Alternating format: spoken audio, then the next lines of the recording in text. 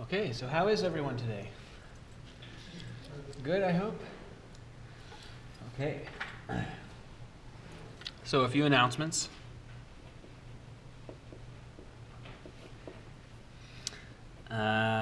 So these are announcements.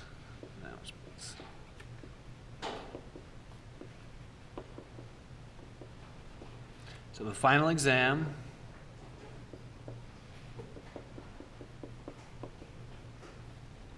is going to be on Thursday, not 2 days from now, 9 days from now. Thursday, August 10th. That's going to be during lecture.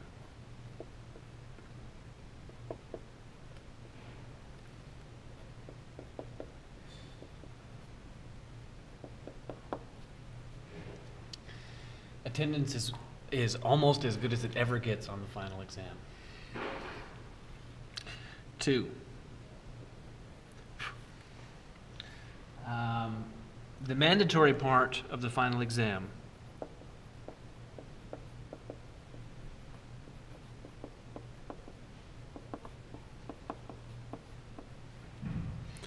covers written homeworks,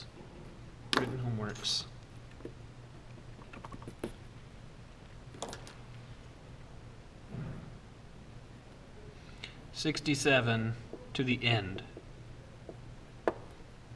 So whatever further written homeworks we get to. Okay, that part will be 8 questions, about 8 questions.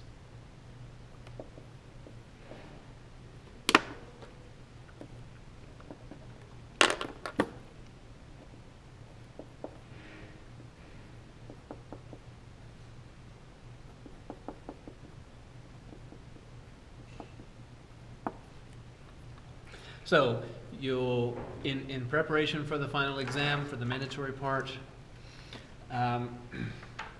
you will of course try all of the written homeworks, and then there will be PDFs and videos of the keys for all of the written homeworks. I'm going to select around 8 exercises which are similar to those 67 to the end. That will constitute the mandatory part of the final exam. It'll be just like a long quiz. Okay. Also concerning written homeworks is that we're going to go over new things today, and we're going to go over new things on Thursday. The last topic that we're going to cover in class on Thursday is annuities, which is a mathematical topic about money. That'll be the last topic that's on the final exam. I'm going to give you written homeworks over today's material, the new stuff we do today, and also the things that we're going to do on Thursday. And I'm going to give all those to you tonight or tomorrow morning, and they're all going to be due on Tuesday. So the last time you're going to turn in any written homeworks is Tuesday the 8th. So you're not going to turn any in on Thursday. That's when we're having the final exam. That Tuesday, the 8th, will be review. Okay, we'll be reviewing. I'll be glad to answer any questions that you have at that time. Besides studying written homework 67 to the end for the mandatory portion, another very important aspect is going to be that the optional portion, so the optional / redo part of the final exam, you're going to select up to 8 exercises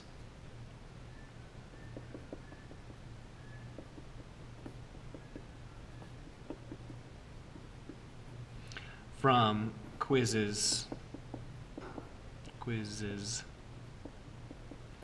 1 through 15. There's 28 options. The reason why there's 28 is because that's actually 14 quizzes. Because quiz 9 doesn't exist. Remember, because we had the closing, the university was closed because of that bomb threat. So quiz 9 doesn't exist. That's actually 14 quizzes. Each quiz has 3 exercises, but only 2 of them are graded. So 14 times 2 is 28. Okay, so there's 28 exercises. You're allowed to select up to 8 of them for redo. So, as for quiz strategy, that is test-taking strategy, for the optional part, you need to look in the gradebook and see, more or less, which are the 8 exercises that I did poorest on. Okay, either because you just didn't even take the quiz. Some people miss quizzes for various reasons, in which case you would have gotten a 0. Or you just didn't do very well on that exercise. So in such a case, you need to look at those quiz exercises. You need to look at the keys, both the PDF and the video, and become very familiar with them. Okay, and you need to have some alternates, right? Don't just study 8 questions. You should probably study like at least 10. Because you may really be convinced, okay, quiz 7, question 1, that it would be really great if I could redo that one. And then you come in here and you look at quiz 7, question 1, and you look at it and say, I have no idea how to do this. That's when you need to switch to an alternate. Okay, so does everybody get the idea? So the way it's going to be is that on these 2 tables, there's going to be a pickup tower of quiz questions and a turn-in tower. It's just going to be a whole bunch of them. They'll be labeled individually. This slot is quiz 1, question 1. This slot is quiz 1, question 3. This slot is quiz 9, question 2, etc. Okay, so any question about the way that will go? Yeah?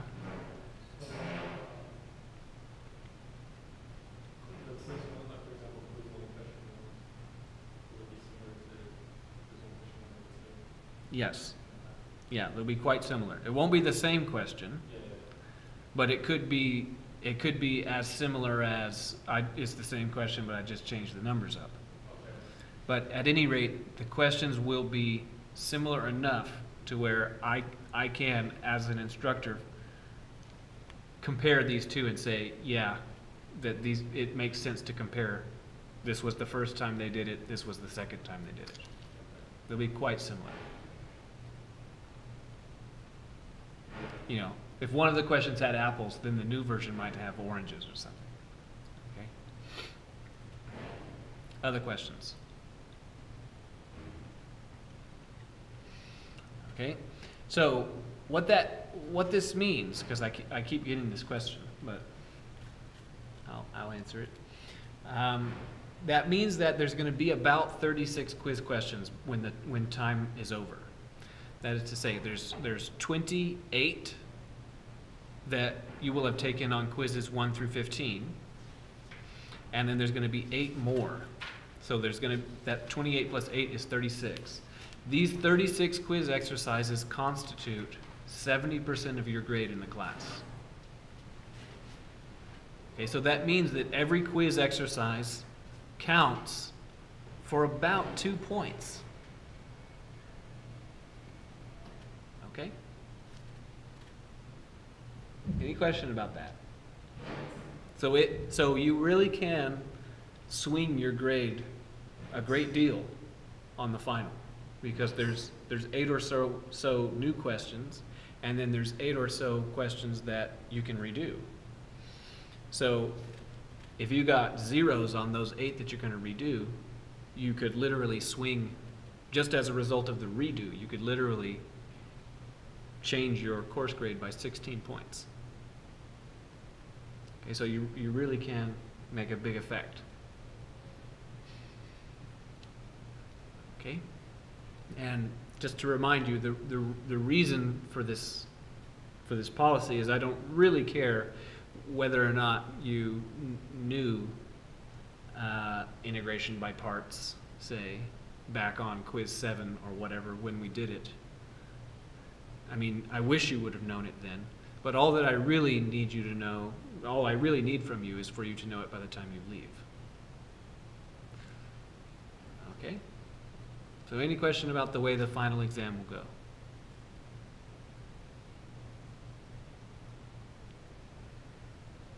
Or any grade book matters? Yeah? I know how you got some of the lowest WHWs. Mm-hmm.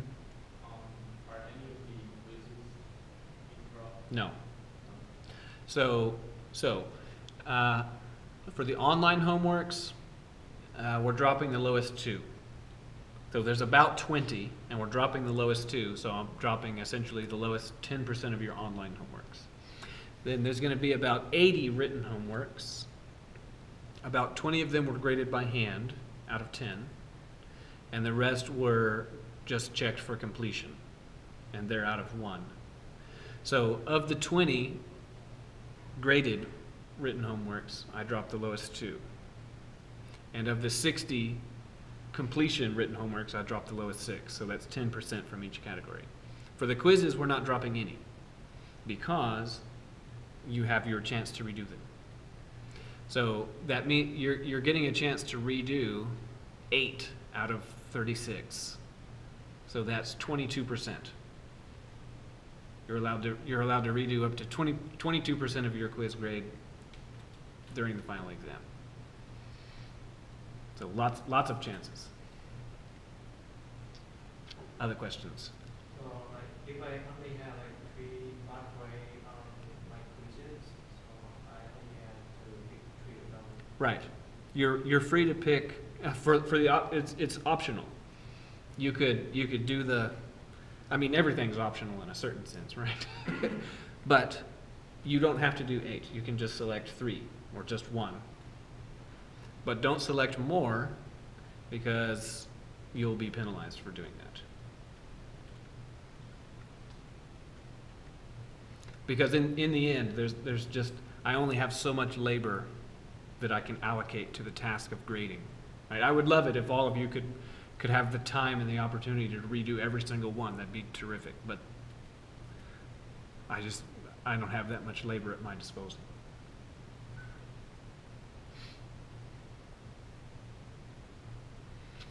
Other questions? How many percent for the final exam again? I'm sorry? How many percent for the final exam? Well, there's 8 new quiz exercises on the final exam. And that means that there's 36 total quiz exercises. Those 36 count 70% of your grade. Written homework is 15, online homework is 15. So it doesn't really make sense to ask how much does, I don't think it makes any direct sense to ask how much the final exam counts. It's that it adds 8 more quiz exercises and you're allowed to redo 8 more. And then the 36 total quiz exercises count 70%.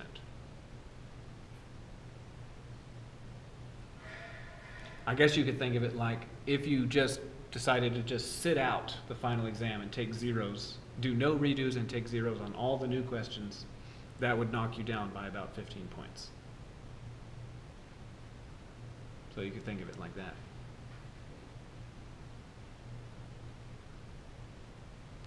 Other questions? Yeah? Okay, so for the retake quizzes, I know we're picking like specific quiz 1 and question 1. Mm-hmm. Are we only doing 8 of those? Right. So it's not like 8 quizzes where it's like 3 questions? No. What it'll be is that there'll be a tower with 28 different slots. Your 28 choices. And if you're going to select 8, and they'll be clearly labeled. Like maybe you specifically want to redo quiz 7, question 1. You'd go up there and select it. It's a single sheet of paper. Can we pull all 28 and then after we look them over, decide what 8 you want to I'd rather you not do that because then there's too much paper floating around. But you can get the 8 that you want, and then you might say, oh no, I'm not even going to try this one. Then you can discard that one that you don't want to meet and go select a different one. I just don't want mounds and mounds of paper everywhere. Other questions? Okay, exciting times. So let's get to new things. So we're in section 10.4 for a little bit.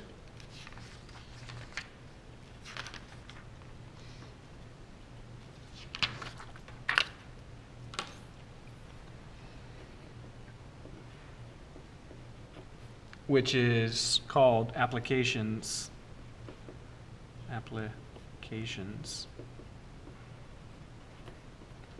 of differential equations. Okay. So we're going to do a couple of examples, but here's the main purpose that I want you to take from this section. Up to now, whenever I've given you a differential equations exercise, I have more or less just handed you the differential equation and said, here it is, now solve it. And I haven't really given you any clear reason why the differential equation is the way it is. Why should it be this way? I've just been avoiding that by just giving you the differential equation and saying, okay, now compute. The purpose of this section is I want you to be able to look at a differential equation or look at a word problem or a situation and say, and be able to have some idea, why should the differential equation look like that and not something else? So the purpose of this section is so you can get some idea, why does the differential equation look like that? All right, let's have an example. Suppose that we have a bank account balance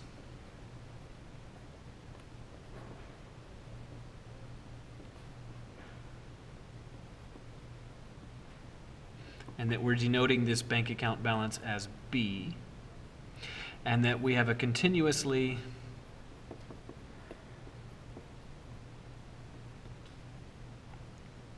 compounding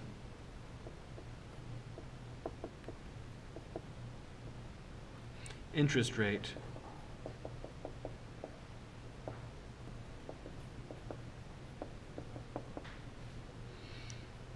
R, and we have an initial balance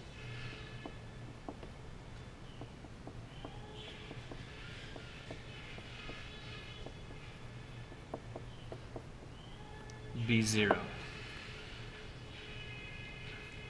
Okay. So what I want is, I want a differential equation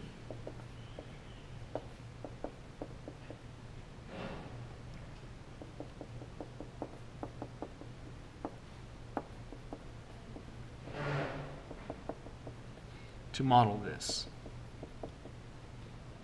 Okay. So I'm going to start you out. We're going to say that it's got to look like this. dB dt is equal to blank. So first off, what does B represent? It says it right there. It's the balance of the account. So if B is the balance of the account, then what does dB dt represent?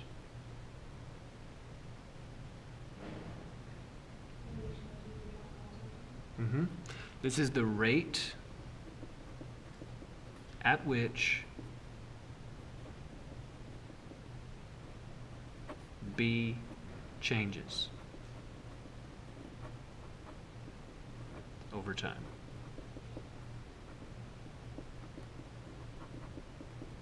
Okay? So in particular, when dB dt is positive, what does that mean about the balance?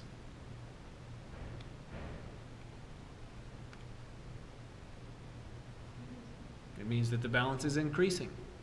And when dB dt is negative, that means that the balance is decreasing. So you could imagine,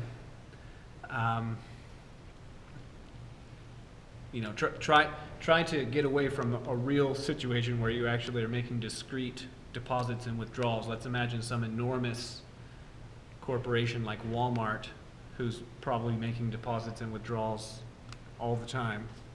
So that would mean that at a time when Walmart is walking over their cash registers full of cash over to Bank of America or wherever they go, okay, at that time, dB dt for them is positive because they're making deposits. Whereas in the middle of the night, when Walmart is still operating, still trucking all kinds of stuff all over the road, unpacking stuff, putting it on the shelves, cleaning the store, they're still operating. But during those times, I'm sure that Walmart is losing money, like, say, at 2 in the morning. Then in that case, dB dt is negative. Okay, because they're losing money during that time. Okay. What kind of stuff needs to go in the box?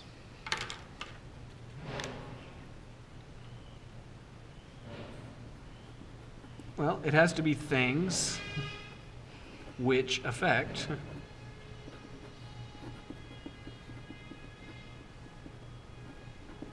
the balance. Well, what does affect the balance?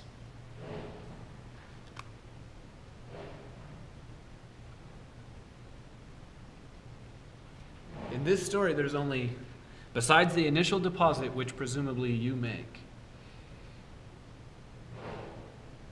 the initial balance, you have no influence. What's the only influence over the account balance? The interest rate, right?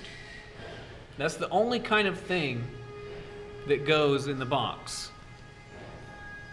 So interest rate stuff goes in there.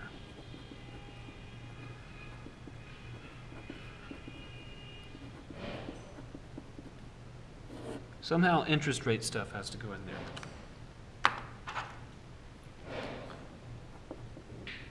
Okay. Now what specifically should go in there?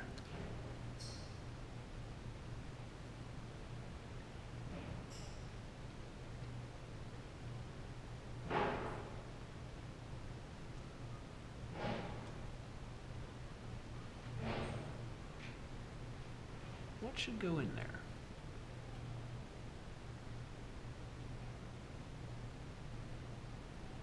Well, this is where you have to remember kind of how interest works. So let's think about it. Suppose that two people both open accounts at a bank, and the terms offered to each person are the same. This person gets the same terms as that person. So in particular, they both have the same interest rate.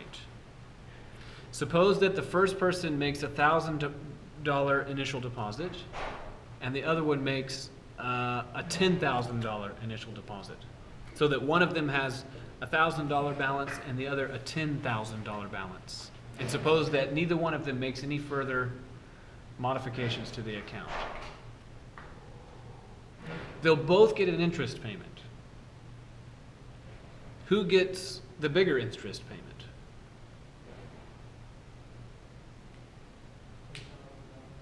Yeah, the one with the bigger balance. Right? They're both going to get an interest payment, but the one with the $10,000 is going to get a bigger interest payment. Well, how is that fair? Why is that fair?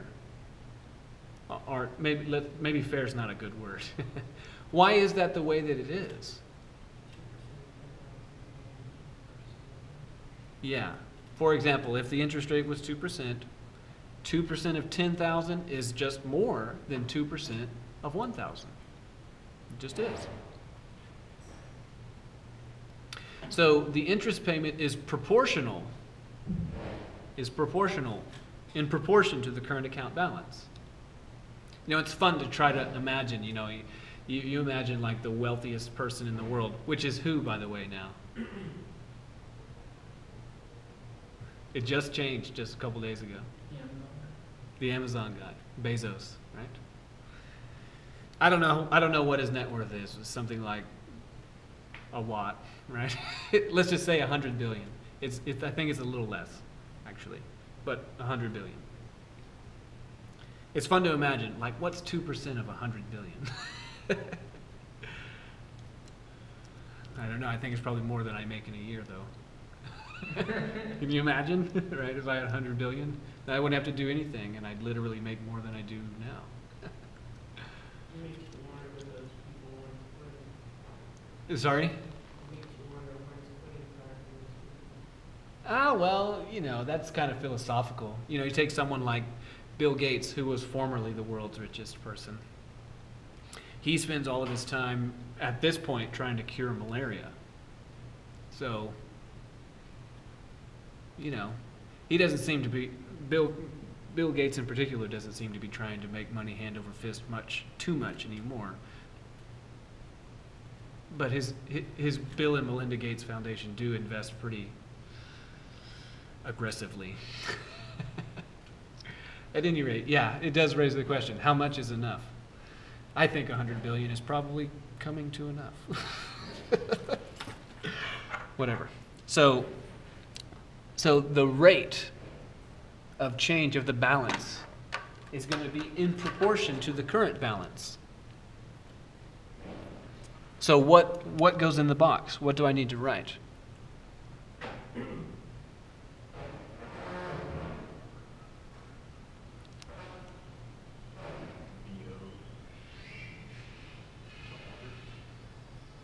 Not quite. So let's write down it in words. The time rate of change of the balance needs to be proportional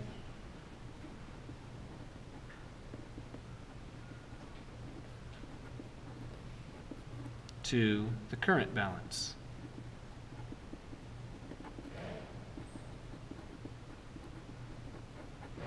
That's what that means, is to say, well, if you've got a big balance, then your interest payments will be big. And if you've got a small balance, then your interest payments will be small. The interest payment is going to be, and therefore the time rate of change is going to be proportional to the current balance. So dB dt is what? What will be the formula? Well, what is the current balance? It's B, right?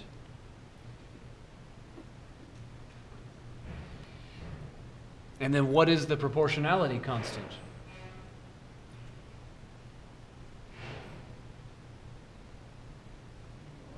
It's going to be R. This right here, this is the fundamental equation for compounding money, or for that matter, anything. So, you know, ignoring all this other stuff, we're saying money, okay?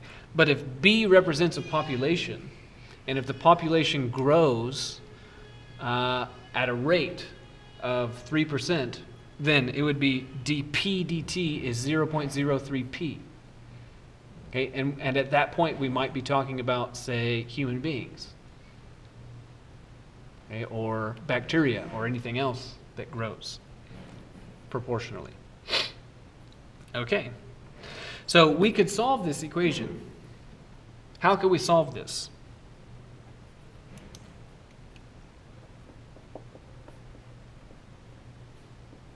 But I guess before we solve it, is it clear why it's got to be this way? This is saying that the interest payment is proportional to the current balance. Big balances mean big interest payments. Small balances mean small interest payments. So we can solve this with what? How can we solve it? Move all B to the left side. With separation? Yeah, we could do it with separation.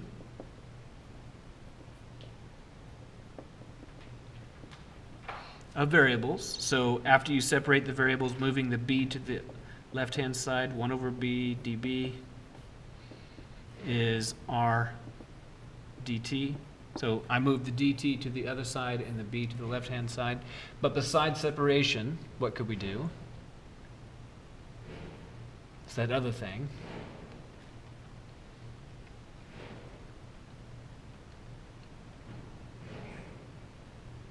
And do you remember we've had a weekend in between then and now?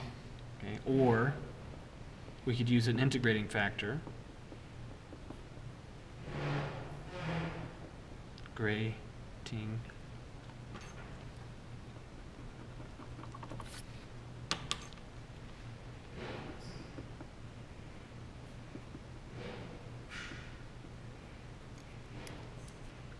Okay, do you remember the integrating factor thing? So we'd have to get this in standard form. dB dt, and then plus P of t, B is Q of t. So do you remember doing that? And then what's the formula for the integrating factor? Once you get it here, then what's the formula?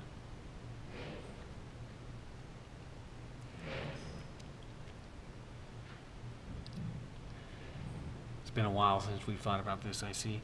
So the exponential of the antiderivative of P of t dt.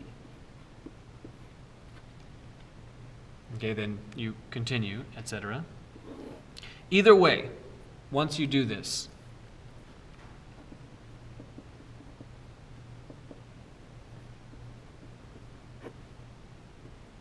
you obtain the formula that the balance is the initial balance times the exponential of RT.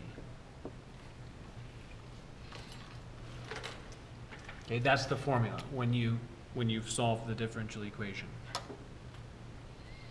Now, what I want you to recall from college algebra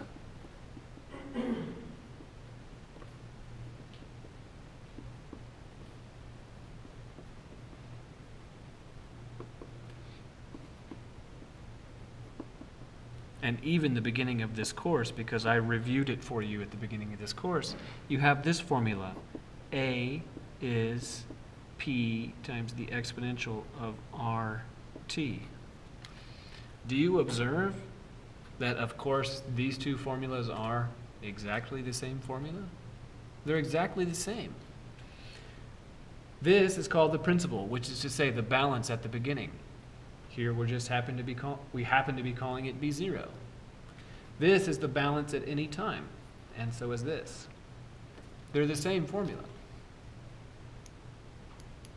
Interesting. So now you have a real strong justification for why this formula that you learned from college algebra really is a legitimate formula, because it is a consequence, for example, of this differential equation. Okay. Now, I want you to verify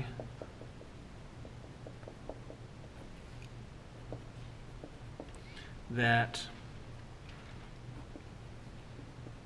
b equal to b0 exponential RT satisfies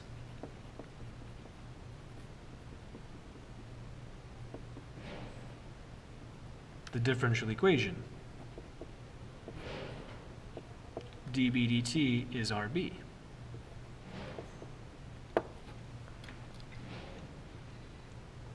So what does it mean to do this? So I gave you an exercise, a written homework exercise that is like this.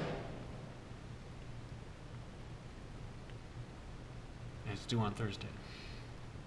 So what do you need to do to carry out this request?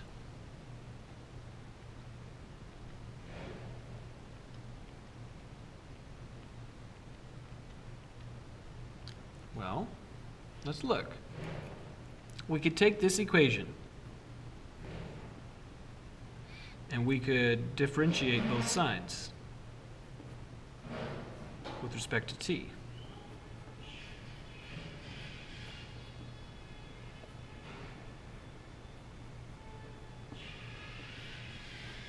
So we took this equation and now we're differentiating both sides. So what's the short way to write d dt b?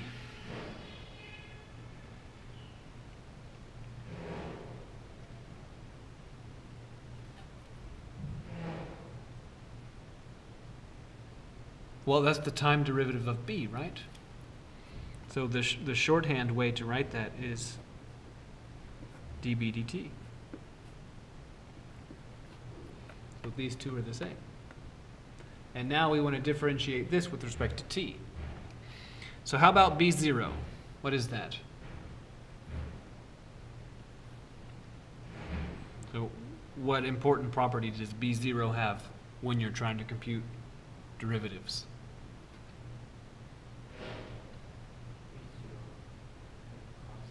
It's a constant, right? It's the value. It was the initial value of the account.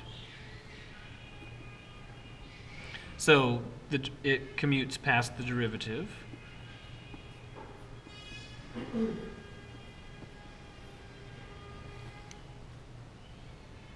Okay.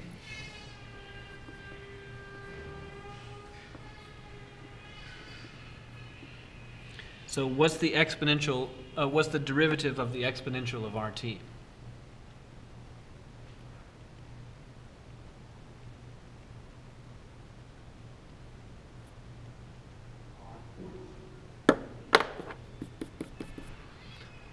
So how about this? What is the derivative of just the exponential by itself? Say d dt of e to t. E to t. So whenever you differentiate an exponential, you always get exactly that exponential back. So we'll get exactly exponential RT back. That's one of the reasons why exponential is so important. But in addition to that, you'll also get the derivative of RT. And why does this extra bit show up? What causes it to show up? The chain rule.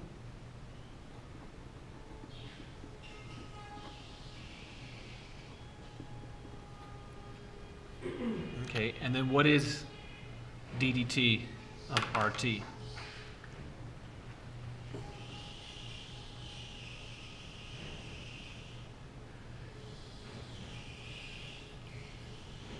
It's just R.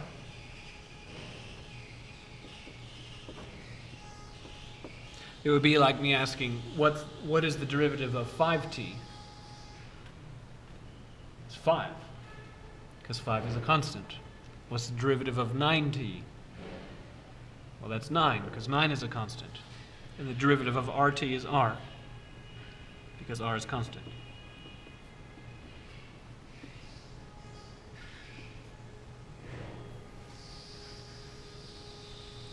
Okay, now I'm going to move that R to the front. They're doing dental work over there if you if you have any cavities.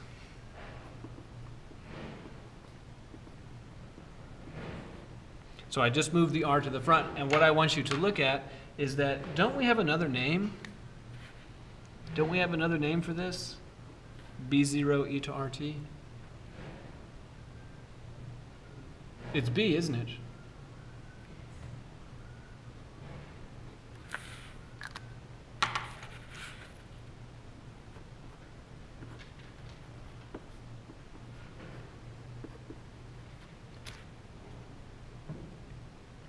Interesting.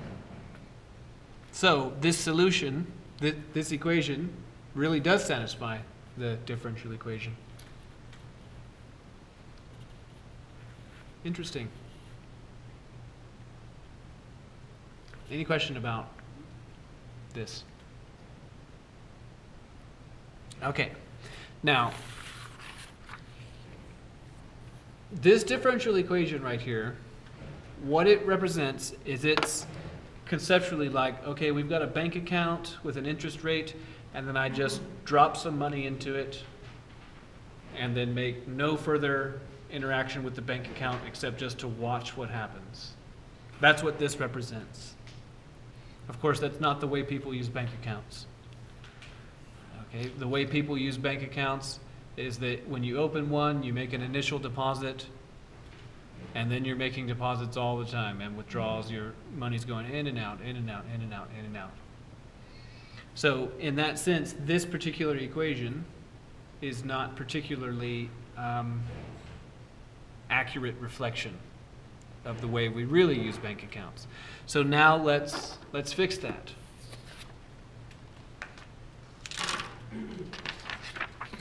Suppose we have a bank account.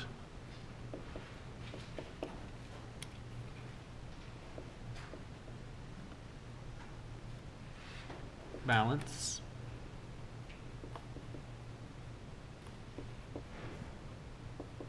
B.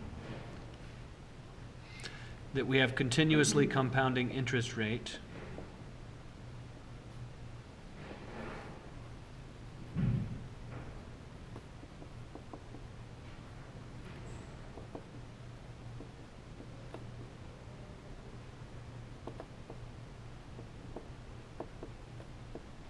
R, that we have initial balance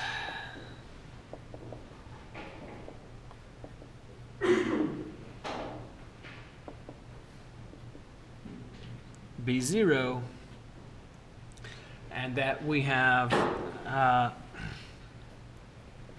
continuous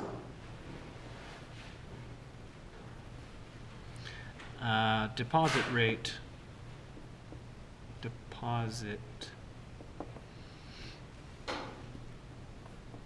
f of t. So now we have this f of t, and what f of t conceptually represents, this represents when f of t is positive, that means you're making deposits. And when f of t is negative, that means you're making withdrawals.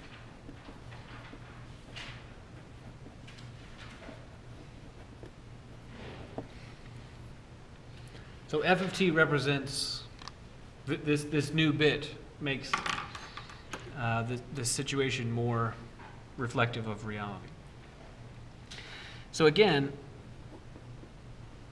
the structure of it's got to look like this. dB dt is a box. The stuff that affects the balance, all the things that affect the balance have to go in the box. So let's think about a bank account. There's two parties that affect the balance in a bank account, and one of them is the bank, because they've entered into an agreement with you, a contractual agreement for these interest payments. Okay, so then the bank itself affects your bank account balance. But who else does too? You do, right? Because you can be putting money in and taking money out. Okay, so there's two parties. There's two actors involved. So on the one hand, what needs to go in here is the bank's proportional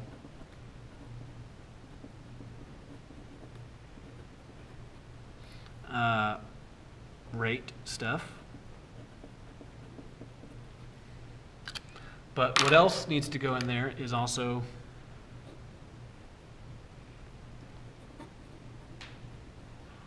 your deposits.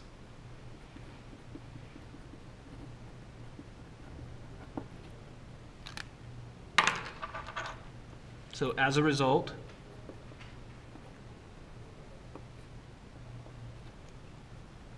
what is going to be the differential equation?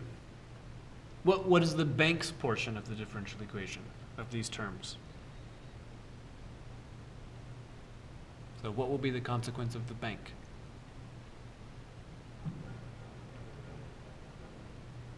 Hmm?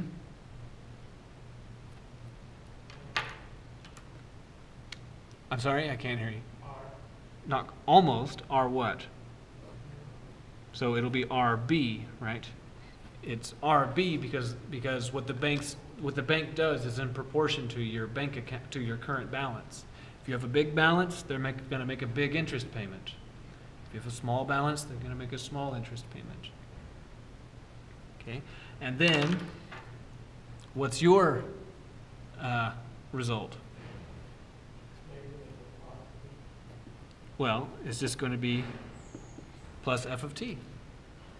So it's interesting that with just this slight modification, this now represents the way bank accounts work. This is what the bank does. This is what you do.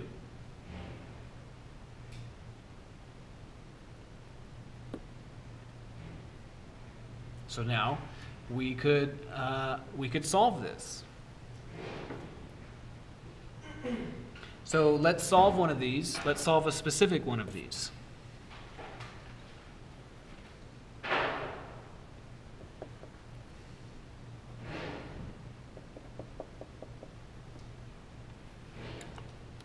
So solve when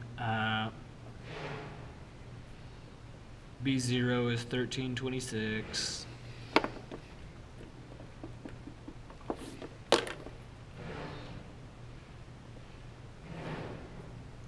R is 7%.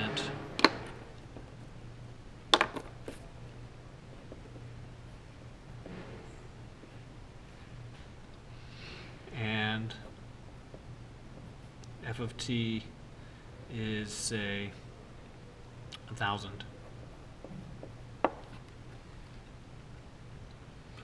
So to interpret f of t being 1,000, what that means is that you're always making deposits, and over the course of a year, you will have deposited exactly $1,000. So over the course of 10 years, you will have deposited exactly $10,000. But one thing that's kind of weird about this, in the sense that it's not realistic, is that this is a continuous deposit. So like at every moment, you're depositing fractions of pennies and things like that. Okay. So what's the differential equation when these three things are given? So dB dt is what?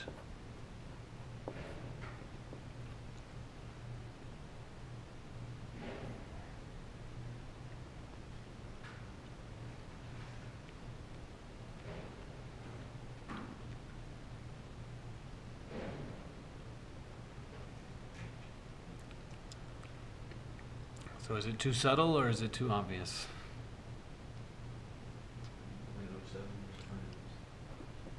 0.07 B, and then what? Plus 1,000. So here's the differential equation. And we want to solve for B. So how can we solve it?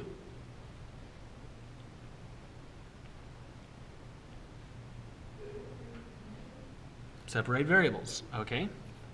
And if you didn't want to do that, you could also use an integrating factor for this one. So, let's see. If we separate variables, that means that we could write it like this. 1 over 0.07 B plus 1,000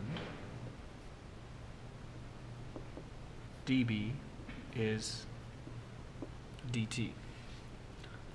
So I put the dt on the other side and all of this stuff on the left-hand side.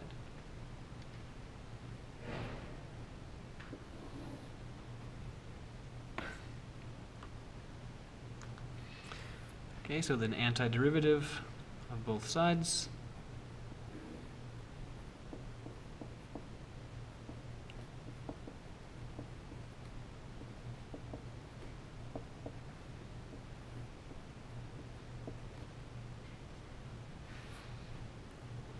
Okay, so hopefully you've done enough of these to where you can do it directly. So this would be, watch, 1 over 0.07 natural log of the absolute value of 0.07b plus 1,000. That's the right-hand side. And then what is the antiderivative of the right-hand side? T plus a constant. Okay, so there's the antiderivative. So now we want to solve for b. B is currently inside of the argument to log. Okay, one of the most pressing issues is this absolute value. So what about that absolute value?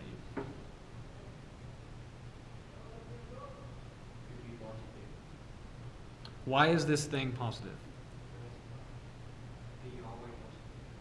Because b is always going to be positive, right? It's always going to be positive because of just purely mechanical considerations.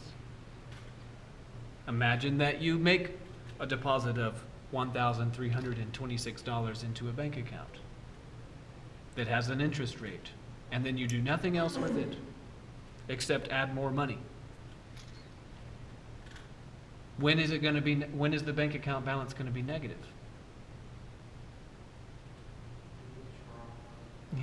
Right, but because of what we've said, that never occurs. We're not ever making any withdrawals. So that means that the bank account balance is positive initially and positive forever. So as a result of those considerations, we can drop the absolute value.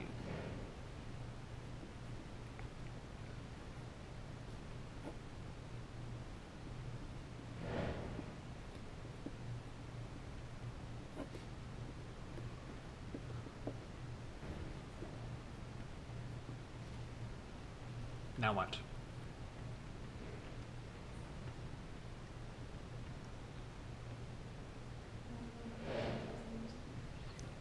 Very good.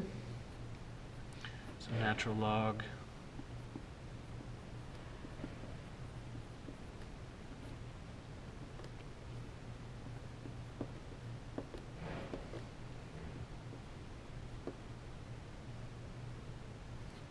okay, now what?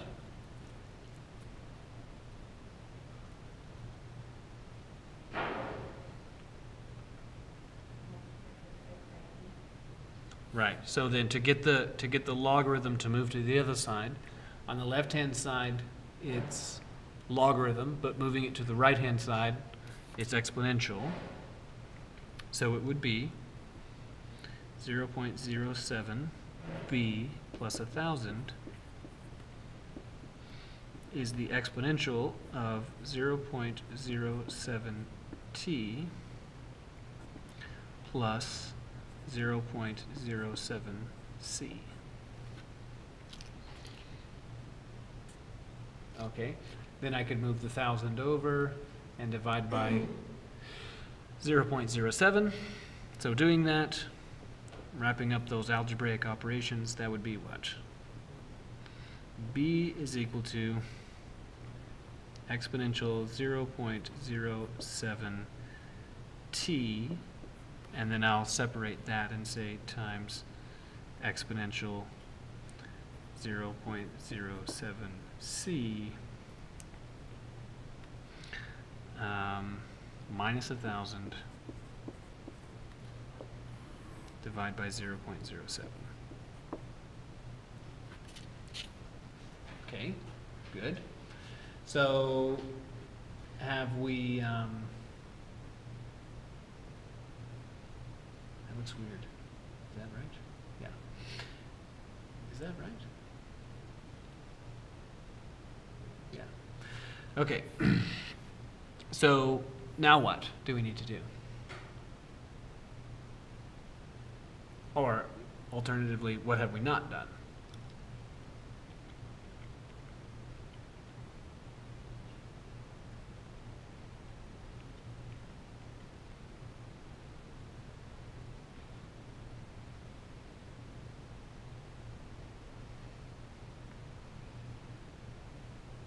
So what have we not done?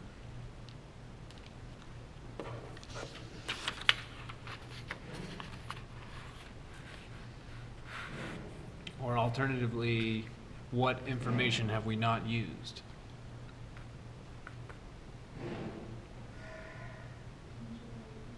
Yeah, we haven't used the initial deposit. So what is it that we can figure out from the initial deposit?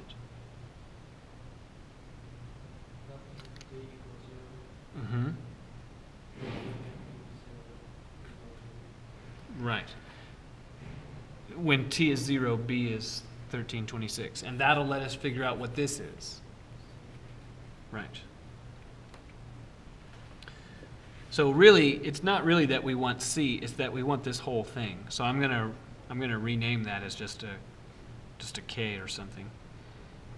So exponential of 0.07t, and then multiplied by k. We want to figure out what k is. Minus 1,000 over 0.07. That is writing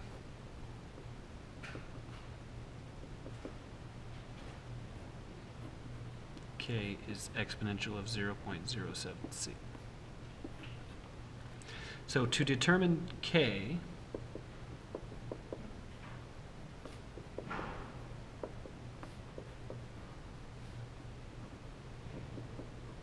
we'll use that t b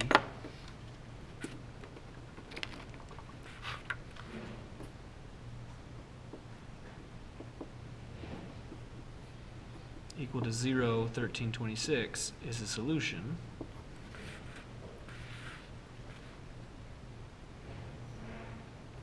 Okay. So 1326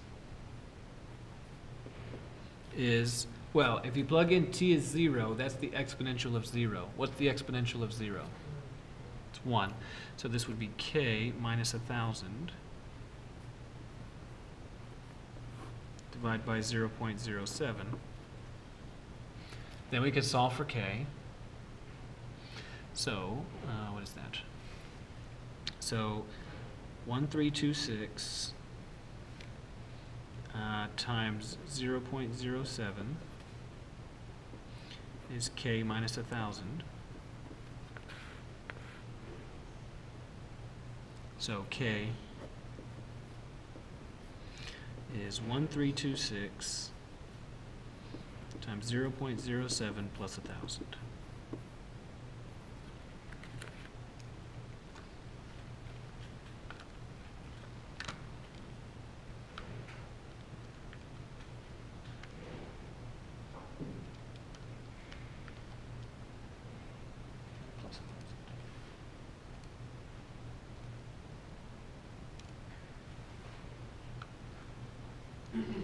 So k is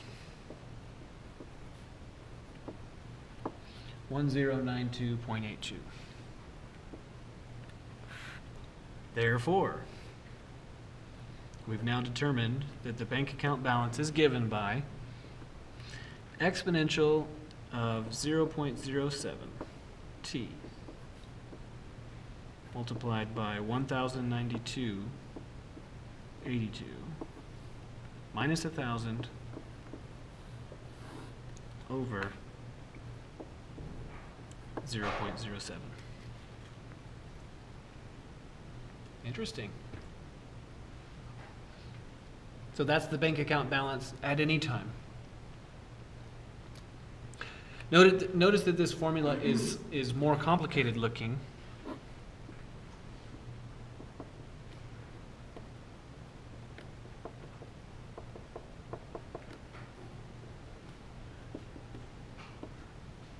Than the other one, than the PERT formula.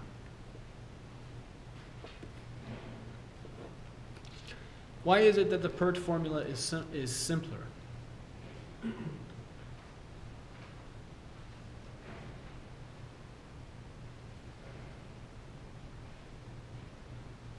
first one, we don't have any deposit.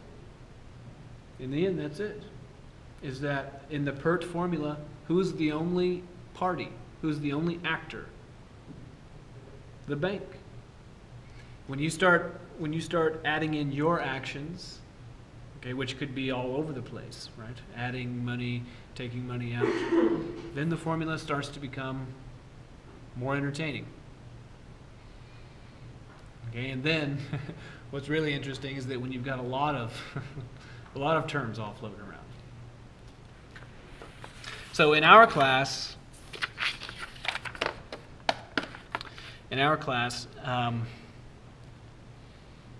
the f of t has to be kind of simple, because in the end you have to be able to integrate something. You're going to have to be able to integrate it. And if it's too complicated, then you can't integrate it. So in our class, f of t basically is going to end up always being a constant or an exponential or a constant times t. And then almost anything else is starting to become too complicated or impossible to deal with in a short amount of time using what you know. So this f, in general, when you're dealing with differential equations, is called the forcing term.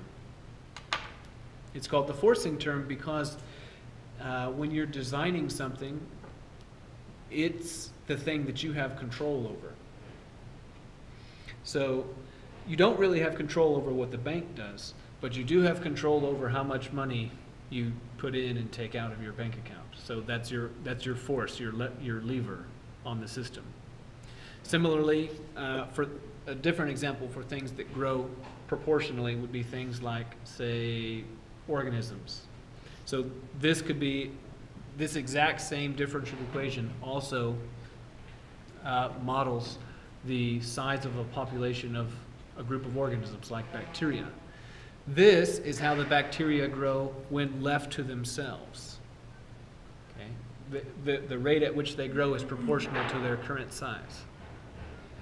Okay, assuming that they haven't run out of resources. This would be like how you can experimentally control that size. So you can't sit the bacteria down and have a conversation with them or anything, but you could limit their size by, say, limiting their food or adding in various things that make them grow faster or more slowly. Okay, so that's the control, the forcing term. Okay, so let's have another one. What's this?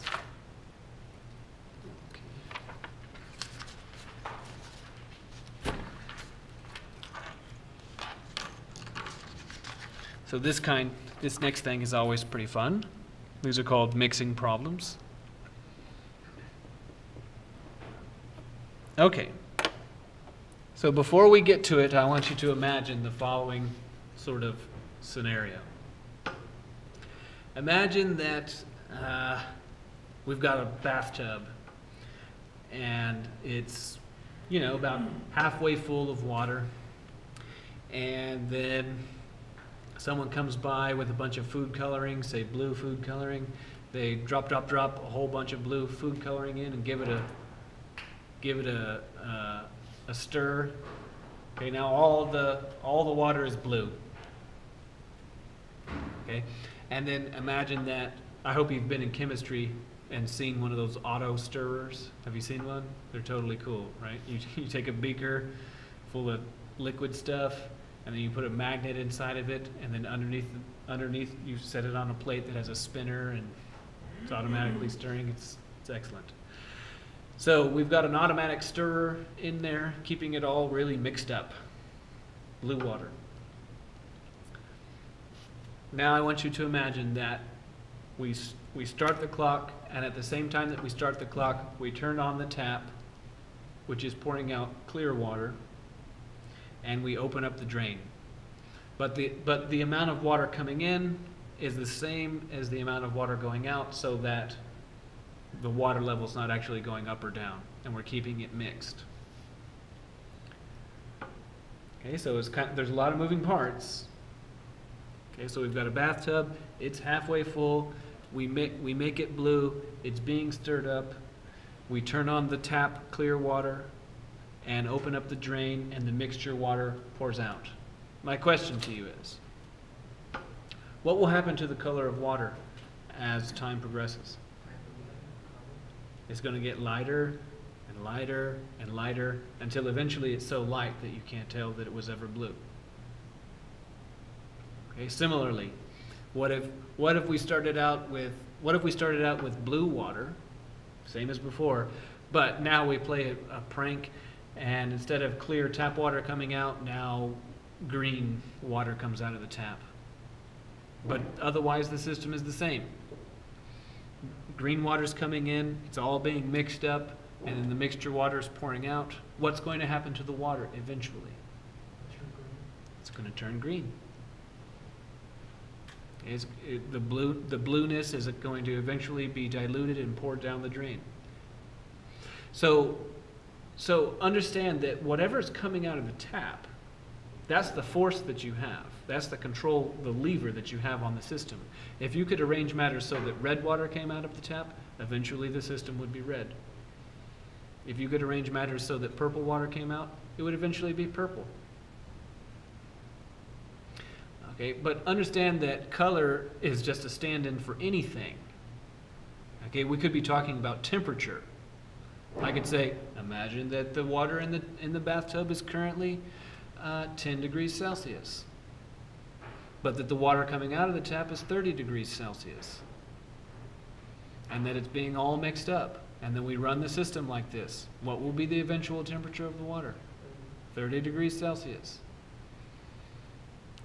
Okay, so then we're about to do a problem. And now the metric in question is not going to be color or temperature. It's going to be how much salt is in the water. Okay, so in the end, we're going to be wondering, how much salt is there? And why should there be this much salt? Why should it be this way? Okay.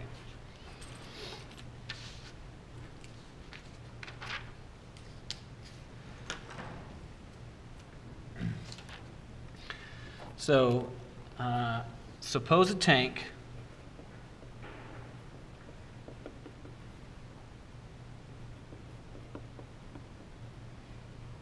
contains 100 gallons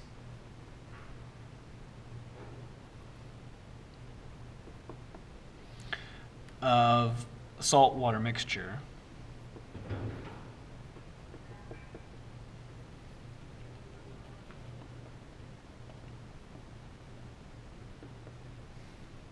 that was made from 10 pounds of salt.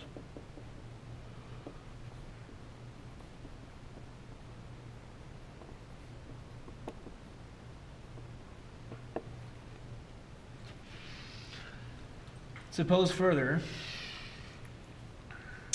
at time 0,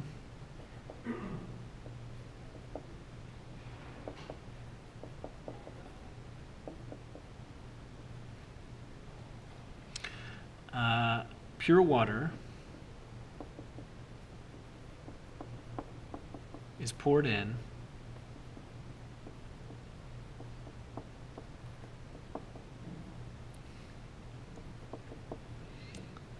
at 5 gallons per minute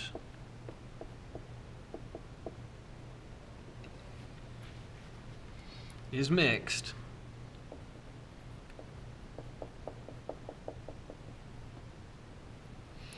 and mixture water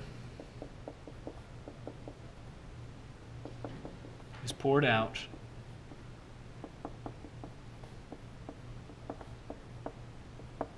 at 4 gallons per minute.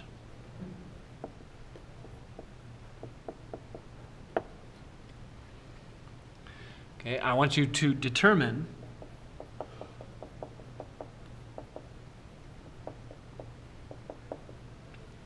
amount of salt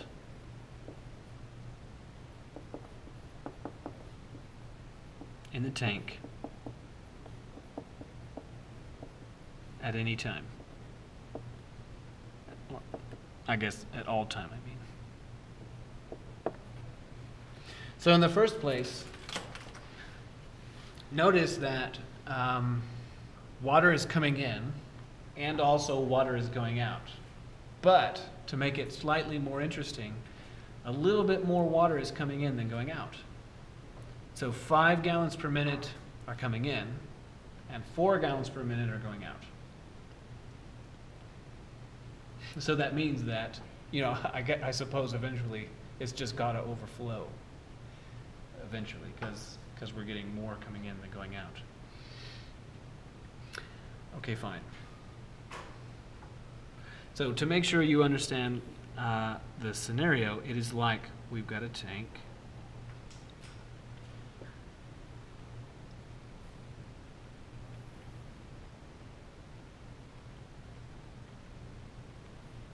And there's a tap going in here.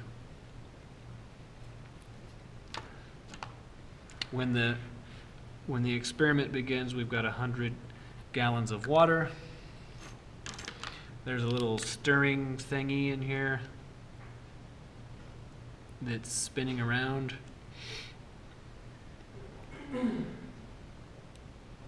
Causing the water to be mixed. Then there's all this salt mixed up in the tank, 10 pounds of it when it begins, and then the salt mixture is pouring out. Wow, I'm having real trouble with these pens right now. And pure water with no salt is coming in.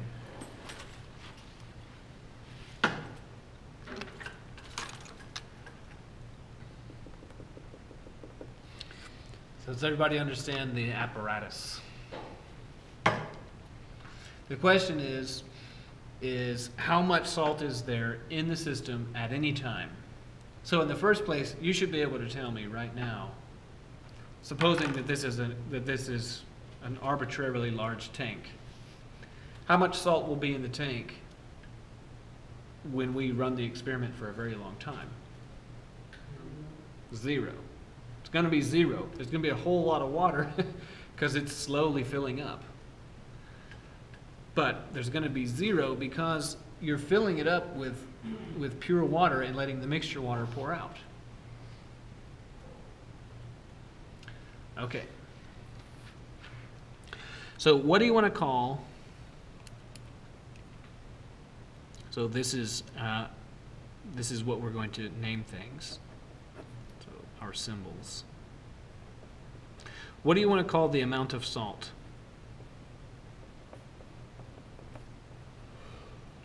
So we need a letter for it. K? S? Okay, S. So the amount of salt is S. So I'll leave myself some room to write more stuff there as it comes up.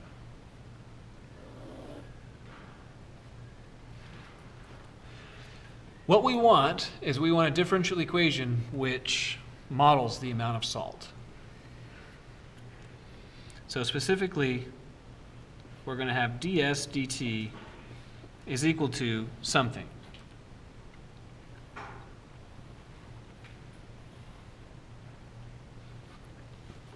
So now, in this question, the way this question is phrased, the forcing thing, that is to say the input, this has no salt in it. But in principle, I could modify this problem and say, suppose that this mildly salty water is being poured in, whatever. So in that case, there's only 2 places that affect the amount of salt. Okay, the inputs and the outputs. So this would be, generally speaking, this is the rate of the salt in minus the rate of the salt out. So now, in this particular problem, how much salt is coming in? None. So on this particular problem, there's no salt coming in. But in general, It could be more, could be different.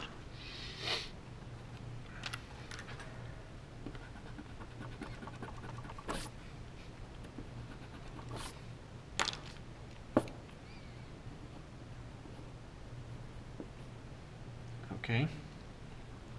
So we just have minus the rate of the salt going out. So now let's think. How much salt is going out? Here's where you've got to think. And you can get stuck a little bit.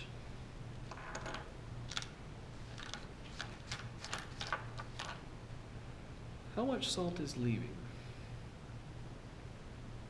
Well, it's not told, they don't tell us in the story exactly.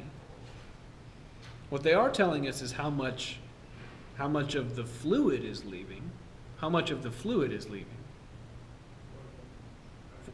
Yeah, 4 gallons per minute. So that's how much of the fluid is leaving. And if it was a really salty mixture, that means that a lot of salt would be leaving. And if it was a barely salty mixture, that means just a little bit of salt would be leaving, right? If there's no salt in it, then no salt would be leaving. Okay. So now we need to think about this. What if before we start the pumps, okay, so that there's no inputs and no outputs, and we just have that initial condition right there, when we have 10 pounds of salt mixed into a 100-gallon solution. And what if we remove 10 gallons? Then how much salt do we remove? 1 pound, as it sits initially. And if we removed all 100 gallons, we would have removed all 10 pounds.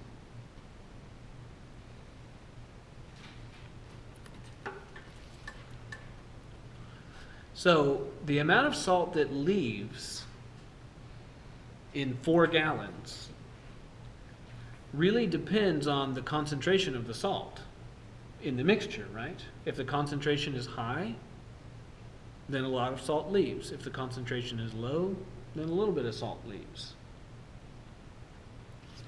So really this should be, just this term, this should be the rate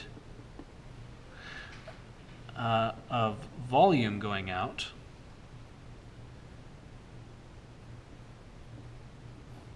and then multiplied by the concentration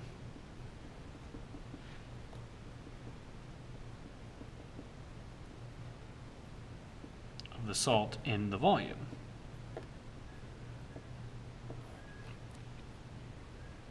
Well, what's the rate of the volume going out?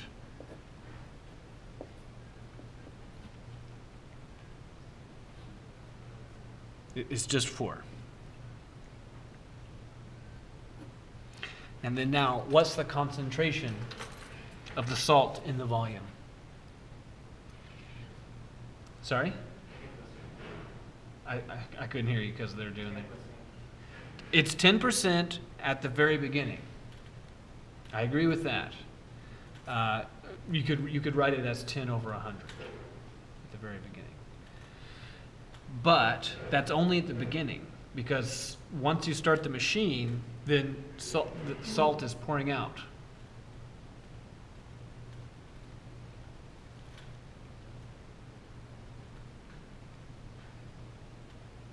So generally, the concentration is going to be whatever S currently is divided by whatever V currently is.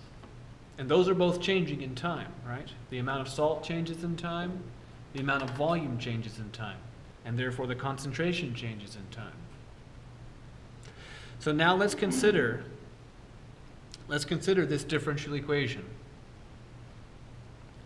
How many variables are in it? There's 3 variables in it that change in time.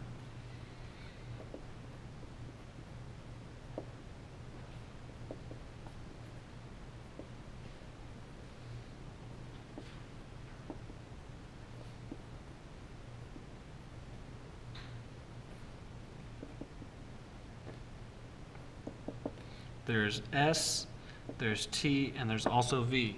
In order for us to proceed, we need just two of them. We need just S and T. So we need to eliminate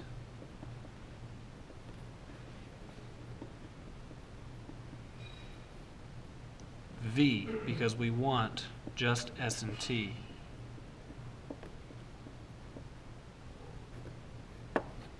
Because once we get to a differential equation that involves only S and T, then we'll be able to use our standard techniques and we'll be able to solve for S. Okay?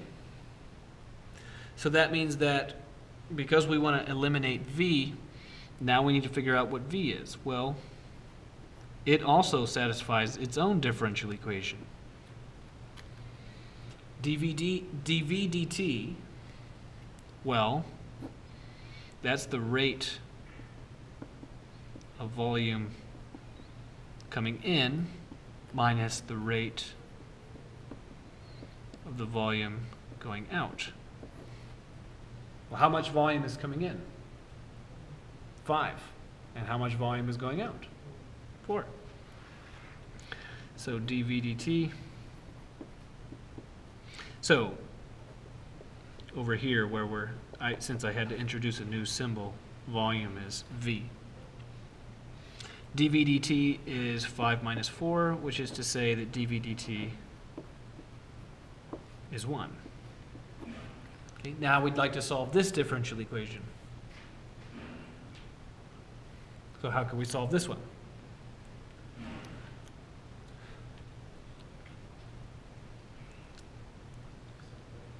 Yeah, by separation, right? Or, once you're comfortable enough with this, you could probably just tell me the answer. Yeah, V is T plus some unknown constant. But I'll do it by separation. dV is dt. Anti-differentiate both sides so that V is T plus some unknown, which I'll call V0. How do we figure out V0?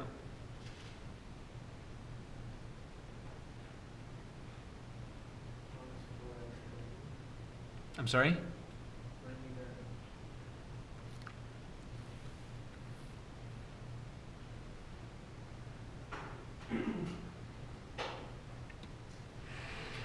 What should V0 represent? What will inform us about V0?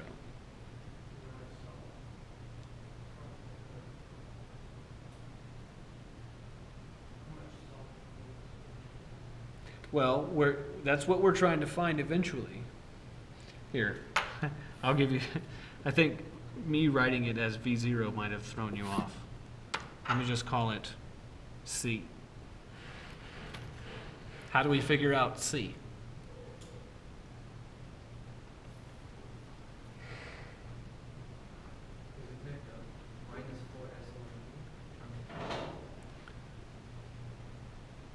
Not yet. We still need to figure out V. Right? We can't come back to here until we're finished with V. Right. So we'll determine C.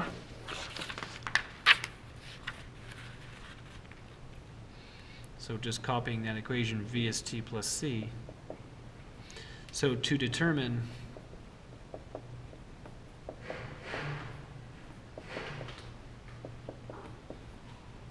C, we'll use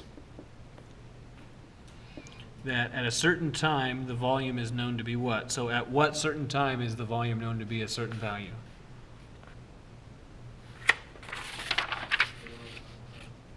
At time 0, the volume is known to be 100.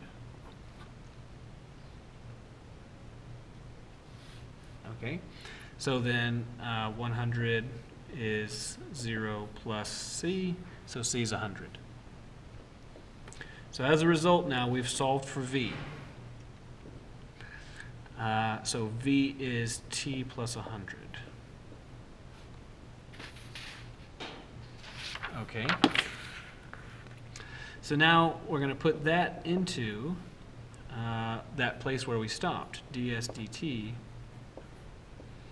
is negative 4 s over v. So now I'm going to take this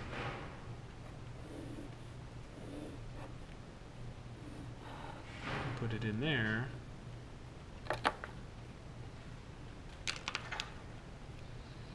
To obtain that ds dt is negative 4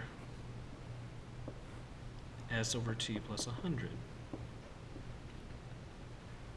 Okay. Now this equation right here, how many variables does it have? Just 2, right? Just s and t. Whereas before, this one had 3. It had s and t, but it also had v. So we did all this volume work to eliminate v. Yeah, the variable v. So now let's solve this equation. So how do you want to solve it?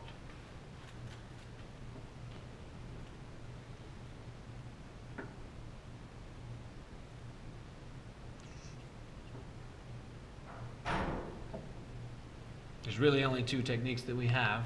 We have separation and integrating factor.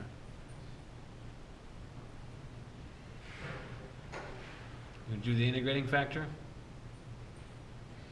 I don't really care. Okay, so if we're going to use an integrating factor, so we want to solve this. If we're going to use an integrating factor, that means we need to get it into the form ds dt plus p of t s is q of t. So what can we do to get this equation into that form?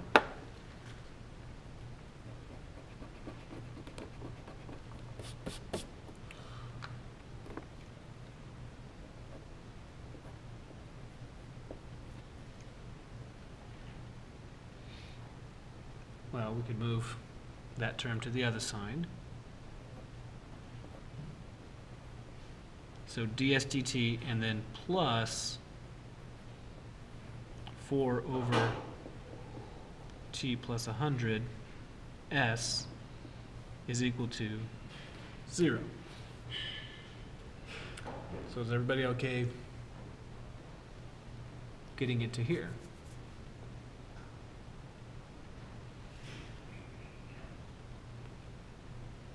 So what is P of t then?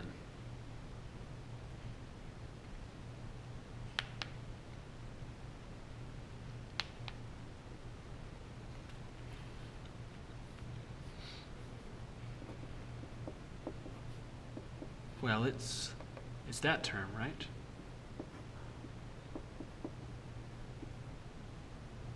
Just matching things up.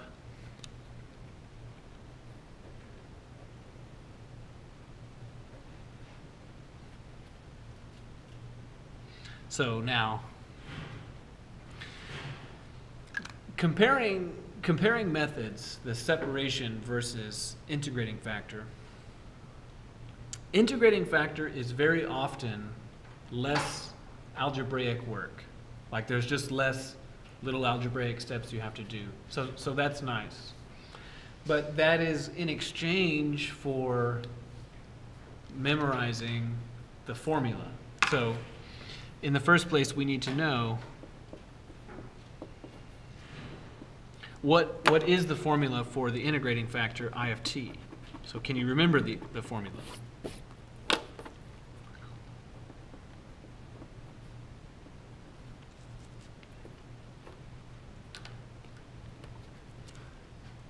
I think I wrote it a few pages ago. I'm kind of getting familiarity here. It's the exponential of the antiderivative of p dt.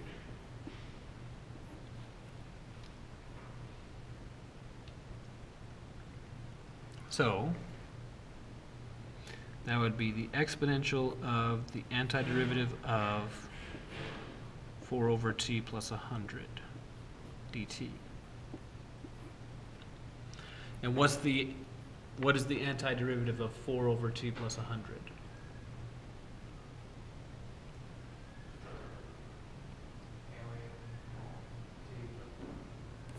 Very good. So this would be exponential, and then 4 natural log absolute value t plus 100.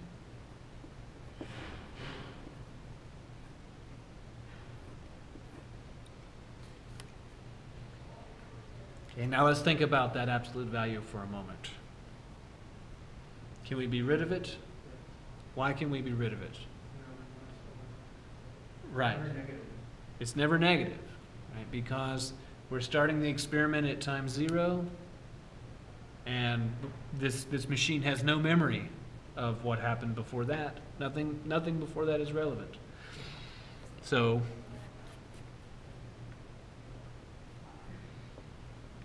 this would be exponential of 4 natural log t plus 100. Okay, now what?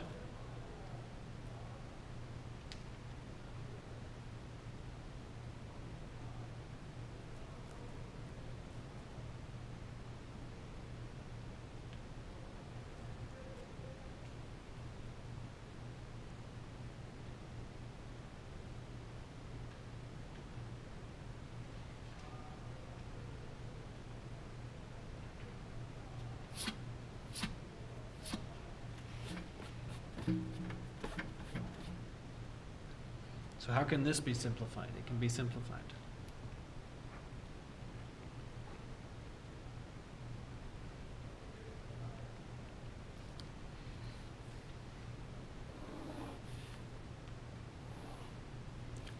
So I'm just copying that thing so that I have it up here. Exponential of, I think I pressed a button or something, of 4 natural log t plus 100. How can this be simplified? I'm sorry? Divided by 4. I don't know what you mean divide by 4.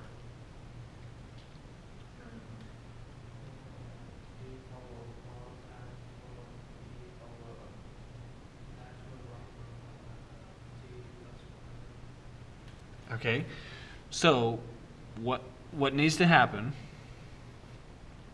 is that this will be natural log of t plus 100, and this 4 can come inside of the argument to the natural log like this as an exponent. So what I used here on this step is that a times the natural log of b is the natural log of b with exponent a. So that a exponent can move out to the front or in and out. So this 4 moved inside and became the exponent of t plus 100. Okay, now that we've done that, now what?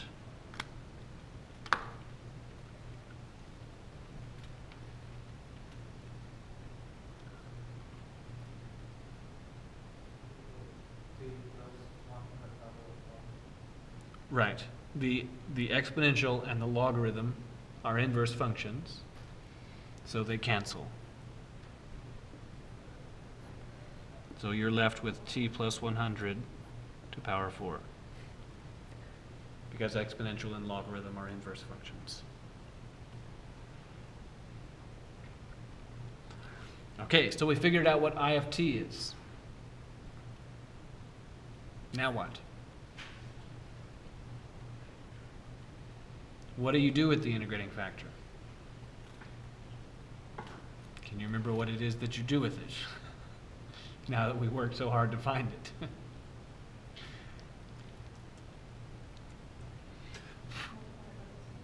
Right.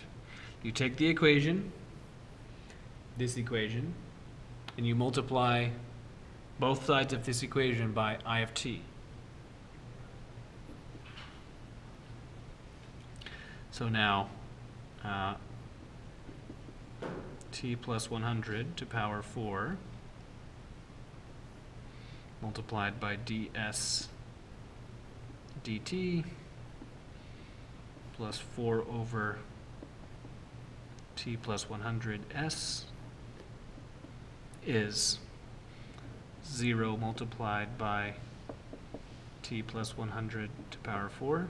Well, the right-hand side is pretty easy. What's the right-hand side? 0. And then now for the left-hand side, what's best is for you to remember what the underlying trick what the underlying trick and technique is being used for the integrating factor.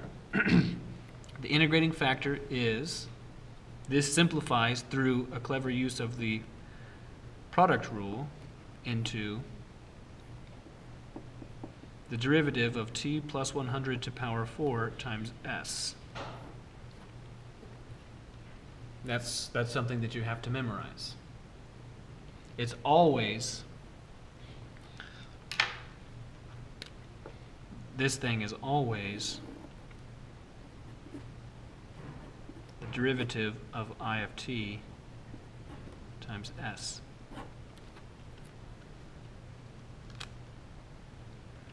So now, instead of trying to separate the variables, what the integrating factor does is it separates the differentials. So now I can move this dt to the other side so that we obtain the differential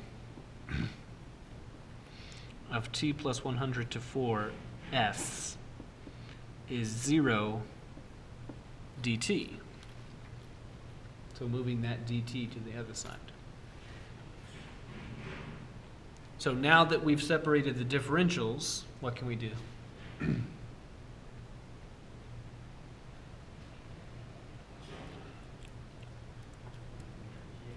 Anti-differentiate.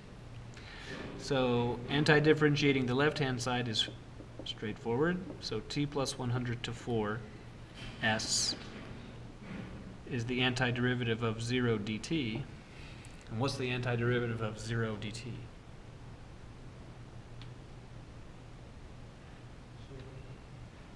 Nearly. Plus a constant, right?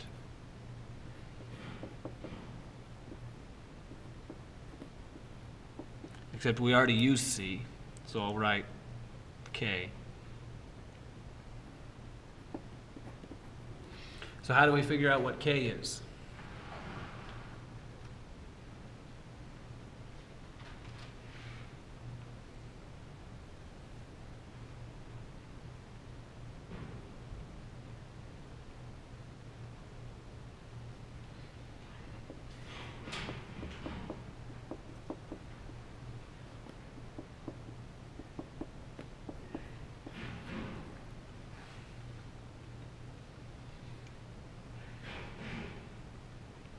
So to determine k, what? I'm sorry? Yes. We'll use that t and s are known at a specific value of t and s. So what specific value of t and s? 0 and 10. Because at time 0, how much salt was there? 10 pounds. Okay. Okay, I guess I should have solved for s first, but it doesn't matter. Okay, so we plug in t is 0, we get 100 to 4. Oops. Yeah, well, okay. 100 to 4 times 10 is equal to k. Well, that's 10 to 2. 10 to 2 to 4 is 10 to 8 times another 10 is 10 to 9. So 10 to 9 is k.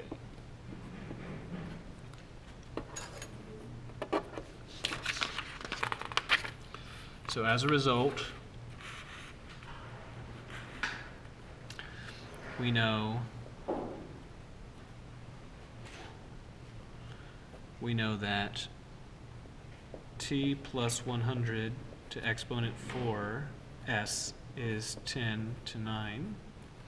So now we've solved for s. S is 10 to 9 divided by t plus 100 to 4. Interesting.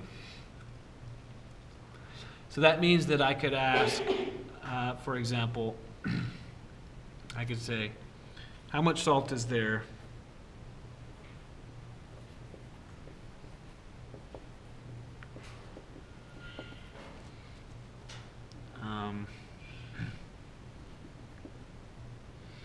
at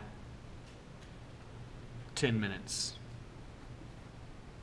No, let's not use 10 minutes because we're already using 10 pounds. Let's do 20 minutes.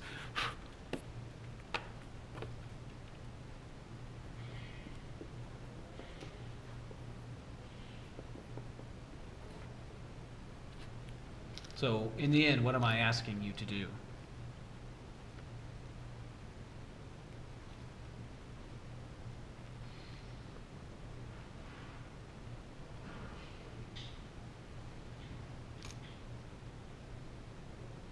Yeah, plug in a number.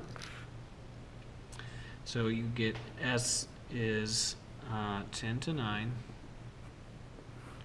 divided by 120 to 4.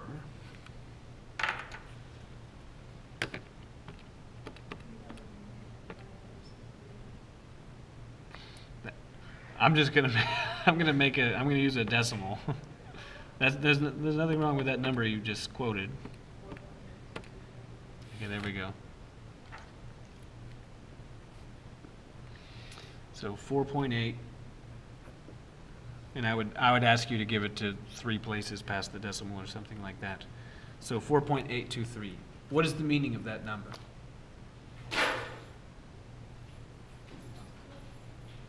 Yeah, there's 4.8 pounds of salt left after 20 minutes. Okay, after an hour there'd be even less.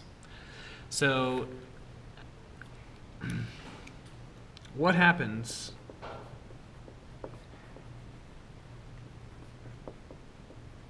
to the amount of salt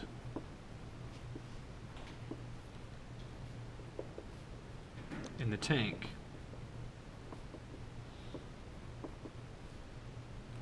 when the machine runs for a very long time?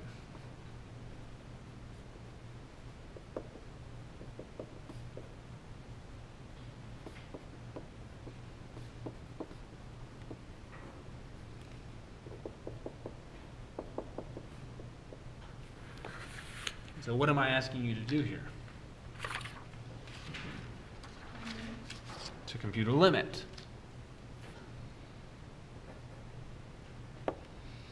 So I want you to compute the limit as time goes to infinity of the amount of salt.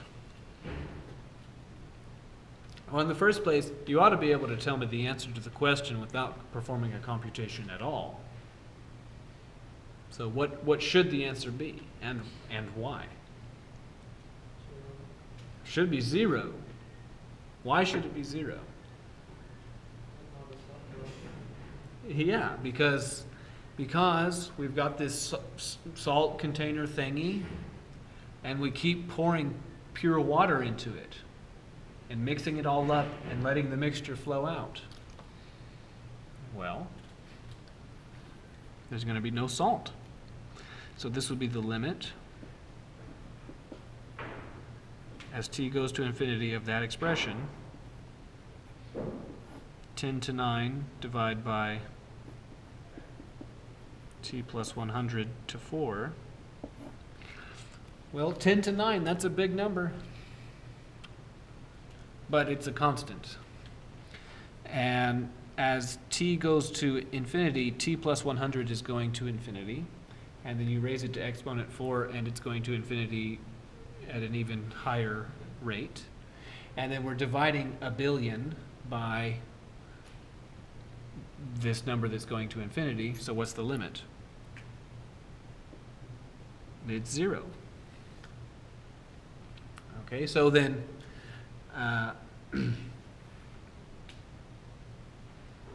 not to harp on this point too much, but a different example of this is that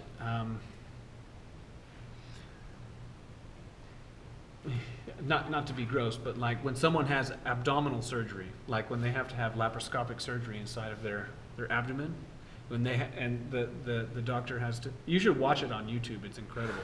Really, it's incredible. Unless you have a weak stomach, then don't do it. When the doctor needs to clear out, debris or whatever, they just keep pumping in saline and then pouring it back out, pumping it in, pouring it out, in, out, in, out, in, out.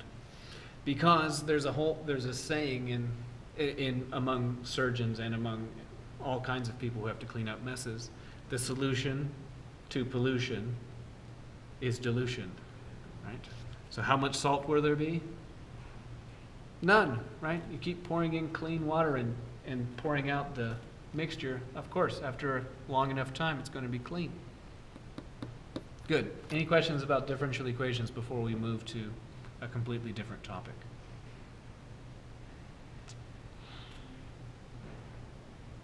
Any questions? Differential equations are one of the very powerful tools that human beings have been fortunate enough to discover in our endeavors. Okay. So now we're in section 12.1.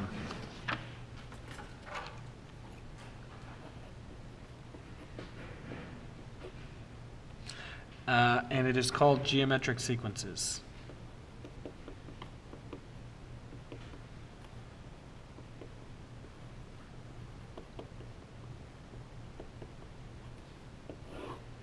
So in the first place, we need to define what a sequence is. So a sequence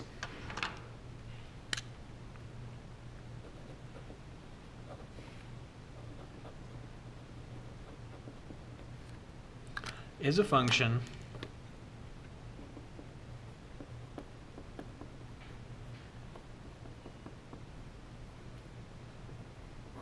with signature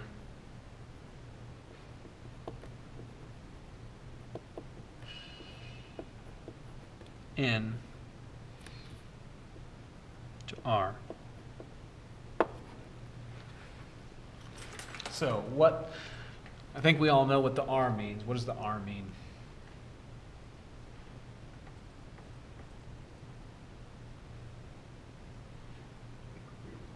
Yeah, reals.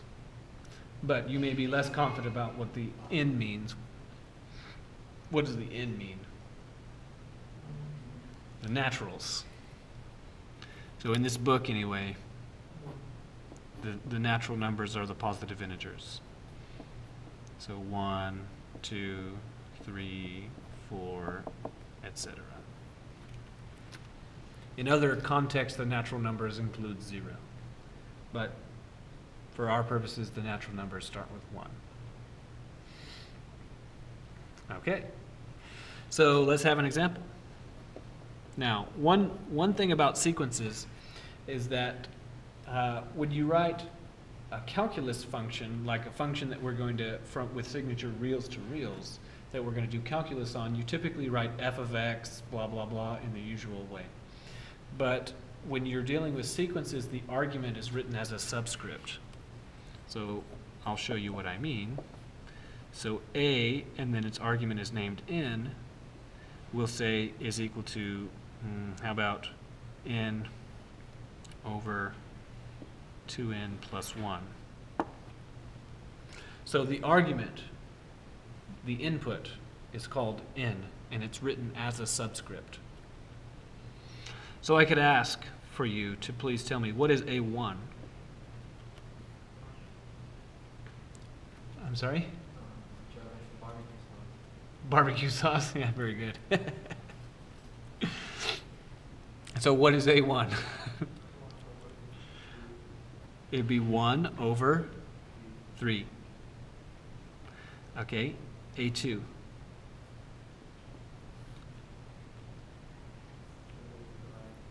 2 over 5.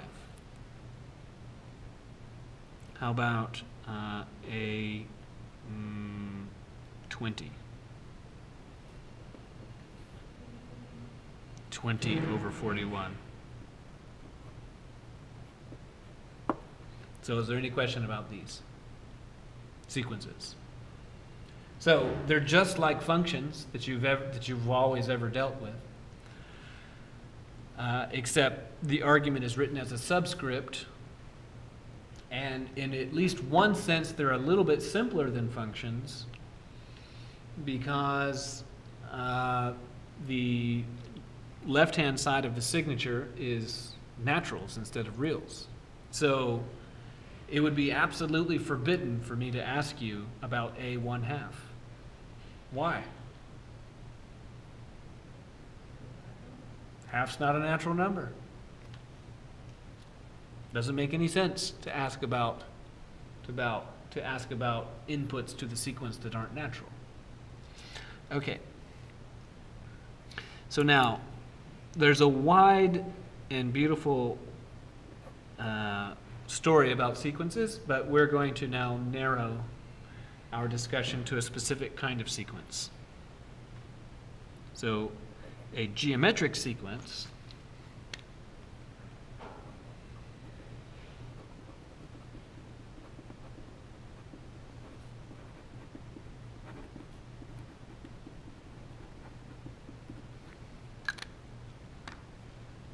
is a sequence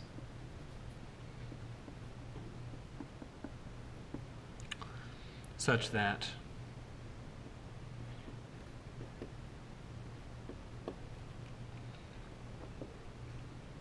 the first requirement is that A1 is some constant value A with A not 0. So that is to say that the first term in the sequence is something that's not 0. It could be positive, it could be negative, it just can't be 0. And 2,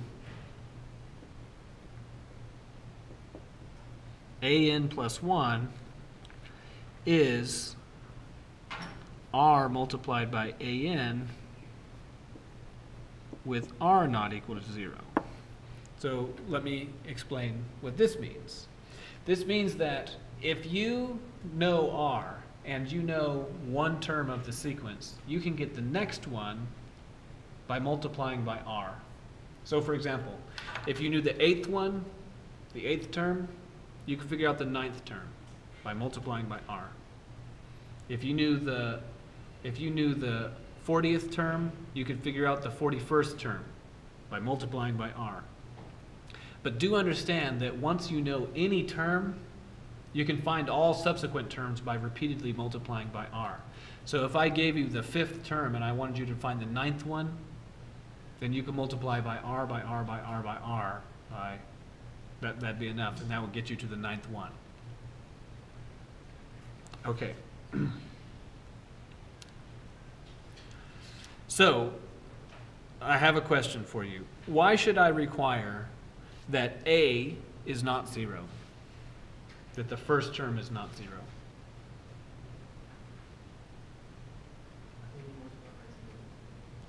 Because that would mean if the first term is 0, then what's the next term? Also 0. because you'd have to multiply the first term by something to get the next term, and then it would be 0. And if the second one is 0, then so's the third one, and the fourth one, and all of them. So that's a profoundly uninteresting circumstance. So we're not talking about that. Why will I require that r is not 0? For the same reasons, right? If the first term was 12 and r is 0, what's the next term? 0. And then the next one? 0. Okay, that's really not interesting. So what a and r being not 0 mean, they just means that we're not talking about this case where all of the terms are 0, or nearly all of them. So because of these, so as a result of these two rules? Well, A1 is A. That's just copying the first rule. Then what's A2?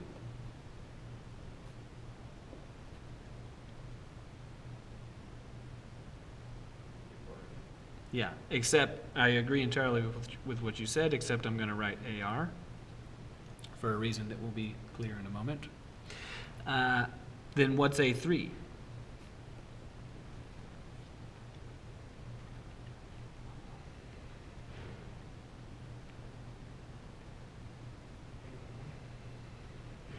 It would be AR and then R again, right?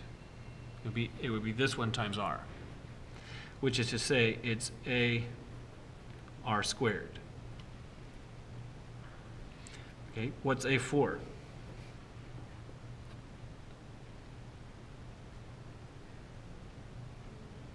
AR cubed.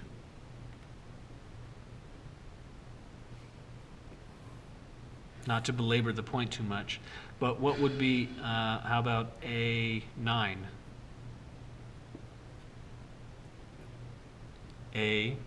AR to exponent 8.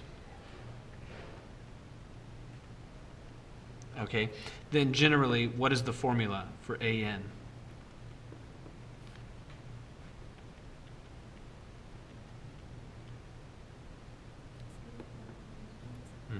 It's AR, and then the exponent is always one less.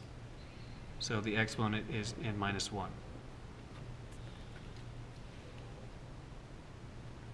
Okay, any question about this? So this is a formula that you must be familiar with from now on. All geometric sequences can be written in that fashion. However, it's these two rules that are really required to have an intuition about the way geometric sequences work.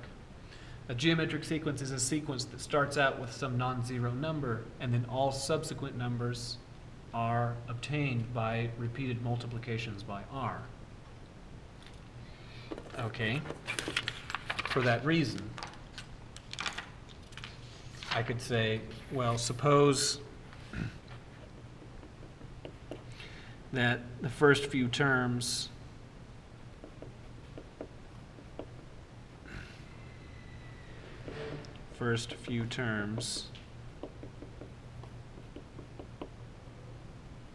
of a geometric sequence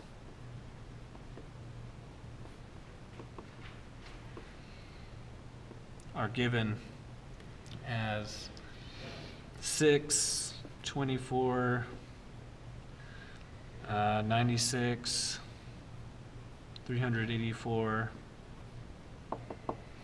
So I give you the first few terms there. My request for you is to find A, R, and also A7.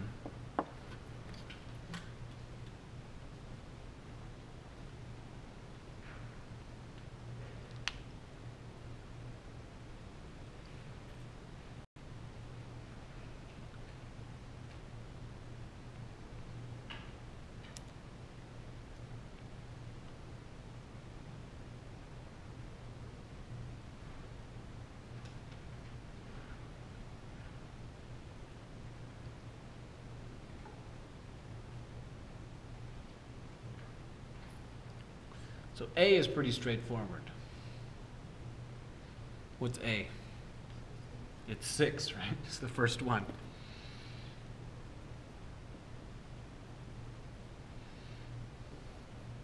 R requires a little bit of work. What is R?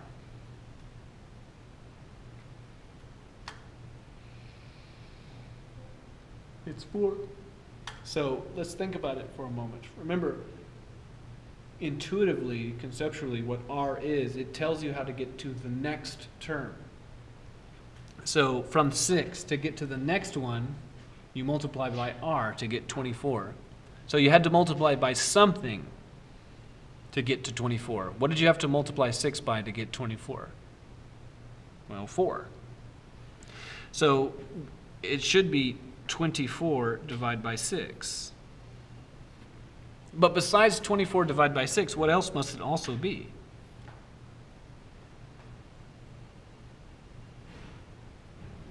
It must also be 4. It must also be 96 over 24.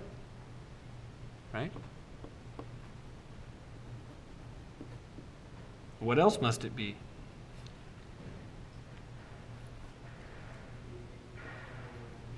(384 over 96). That is to say, it is the ratio of any two successive terms. So if you work all of these with your calculator, every one of those is 4.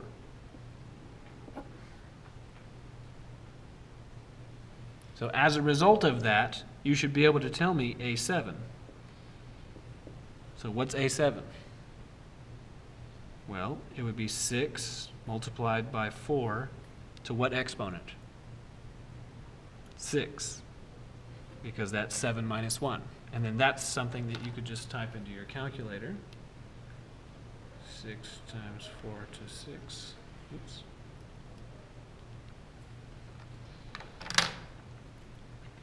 I'm getting 24,576. Any question about this? So in principle, I could ask you to find any of them. I could say, well, what about A20? And then you could just do 6 times 4 to 19. Okay, any question about this? So because of the way geometric sequences are, they really can't get much more complicated. The questions that I can ask about them can't get much more complicated than this. Okay? So now we're going to talk about something that's not a geometric sequence, but a geometric sequence is involved.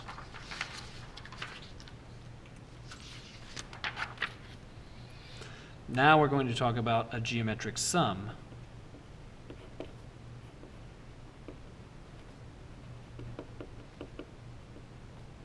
So now here's a warning, and that is that it is unfortunate, in my opinion, that sum and sequence both start with letter S.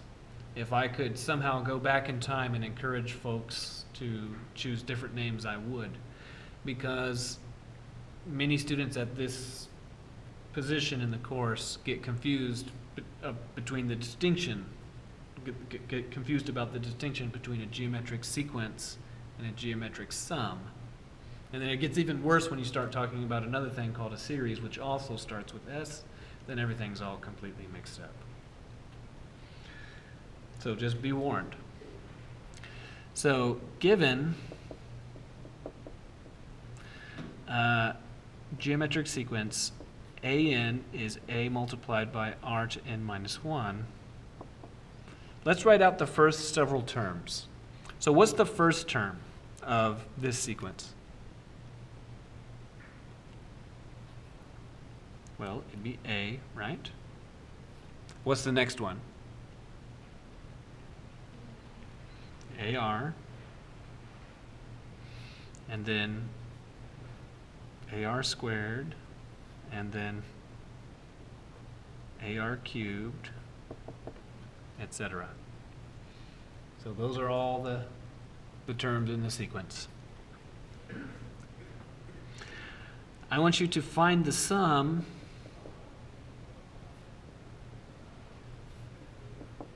of the first k terms.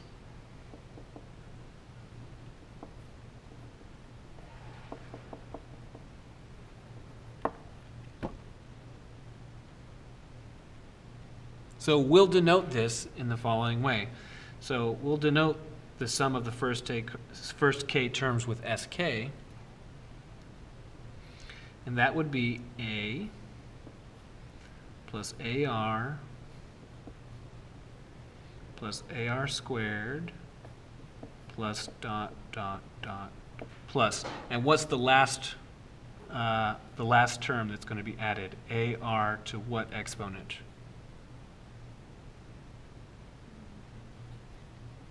Right, k minus 1. So that's the last one.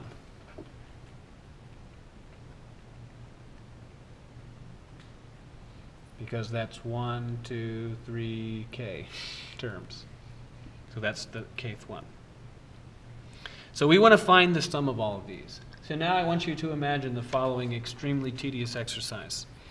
So here on this exercise, we had established that an could be written as 6 multiplied by 4 to n minus 1. Minus 1. So now suppose that I said, okay, I want you to find the sum of the first 10 terms. Then you could do the following. You could compute the first 10 terms. There they all are. And then type them all into your calculator and say, okay, I did it. Then I could say, okay, now find the sum of the first 20 terms. And at that point, I'd hope you'd say, no, I'm not going to do that. I'm just not going to. I won't do it. So what we want to do is we want to come up with a formula that would let us do even the first 200 terms with relatively small effort. Okay, without having to compute every single term and without a bunch of tedious bookkeeping. So here's the trick. I want you to observe the following. What happens if we take sk and we multiply it by r? Then what would be the first term? That is to say, what if I put an r here, and then a plus ar plus ar squared plus dot dot dot plus.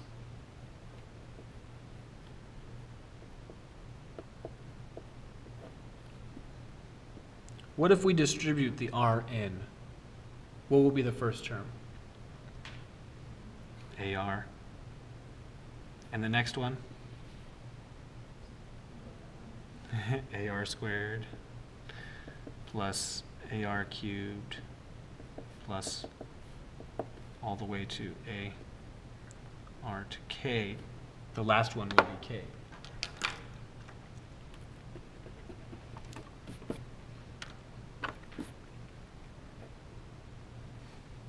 That is to say, when you take this thing that we want and you multiply it by r, that's what happens. Therefore, look what happens when you do this. When you do sk minus r multiplied by sk. So that is to say, I'm going to take the red box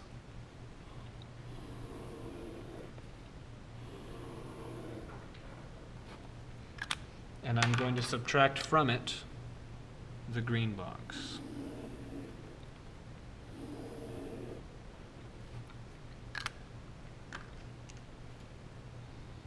And I'm going to make the terms line up in a nice way.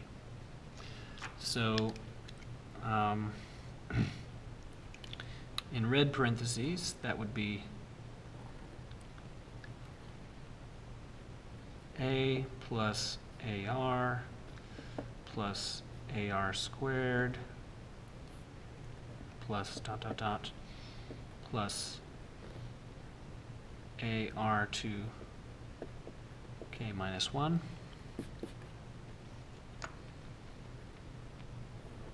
so that's all the red terms, and then from that we're going to subtract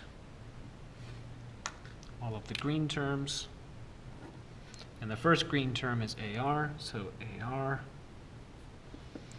plus AR squared plus dot dot dot plus AR to K minus 1 plus AR to K.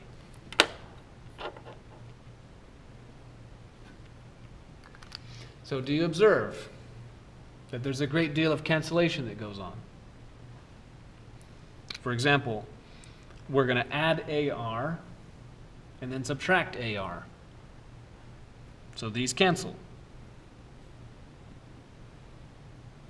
As do the next pair.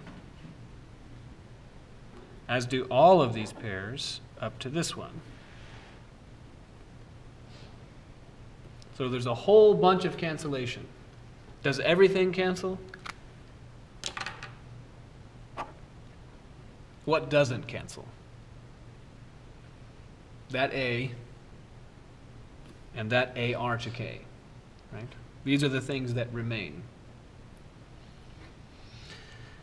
So that means that SK minus R SK is A minus A R to K. So now, what do you observe that there's something common on the right-hand side? What's common?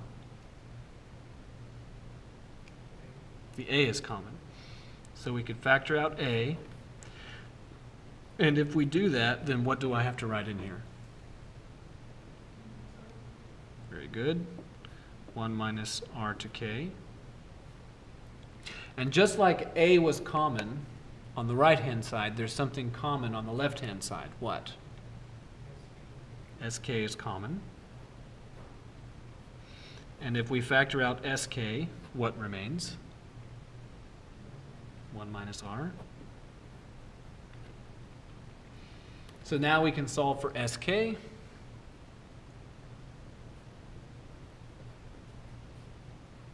By dividing by 1 minus R.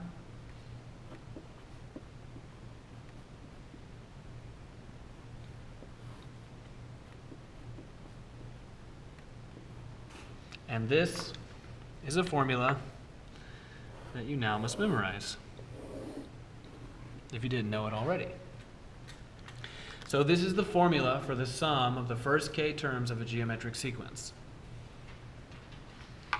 So,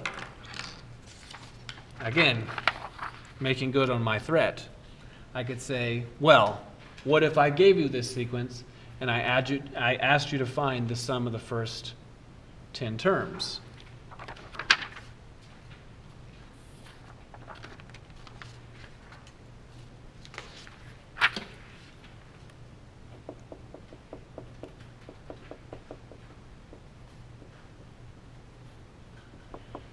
Find the sum of the first 10 terms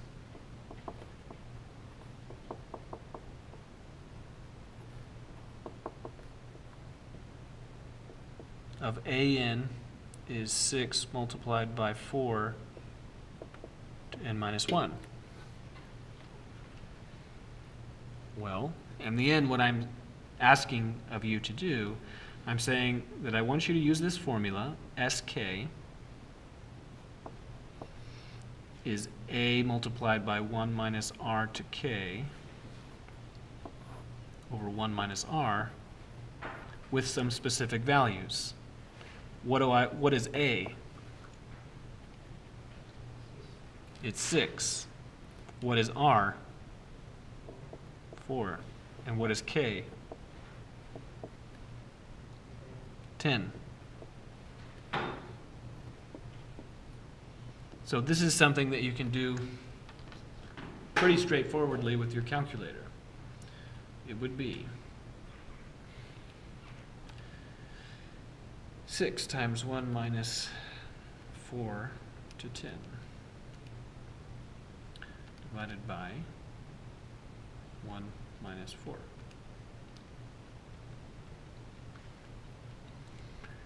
Giving 2,097,150.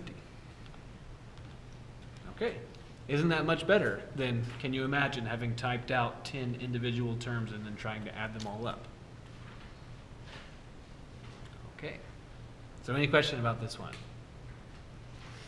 Okay, so what we're going to do next time is we're going to turn this observation, the sum of the first k terms of a geometric series, into a nice observation about a very common way that money is handled in mortgages, in paying off cars, and all kinds of things, because recall that car payments, mortgage payments, or whatever, they're a sequence of payments each month. And then, you know, you could imagine putting these into a bank account.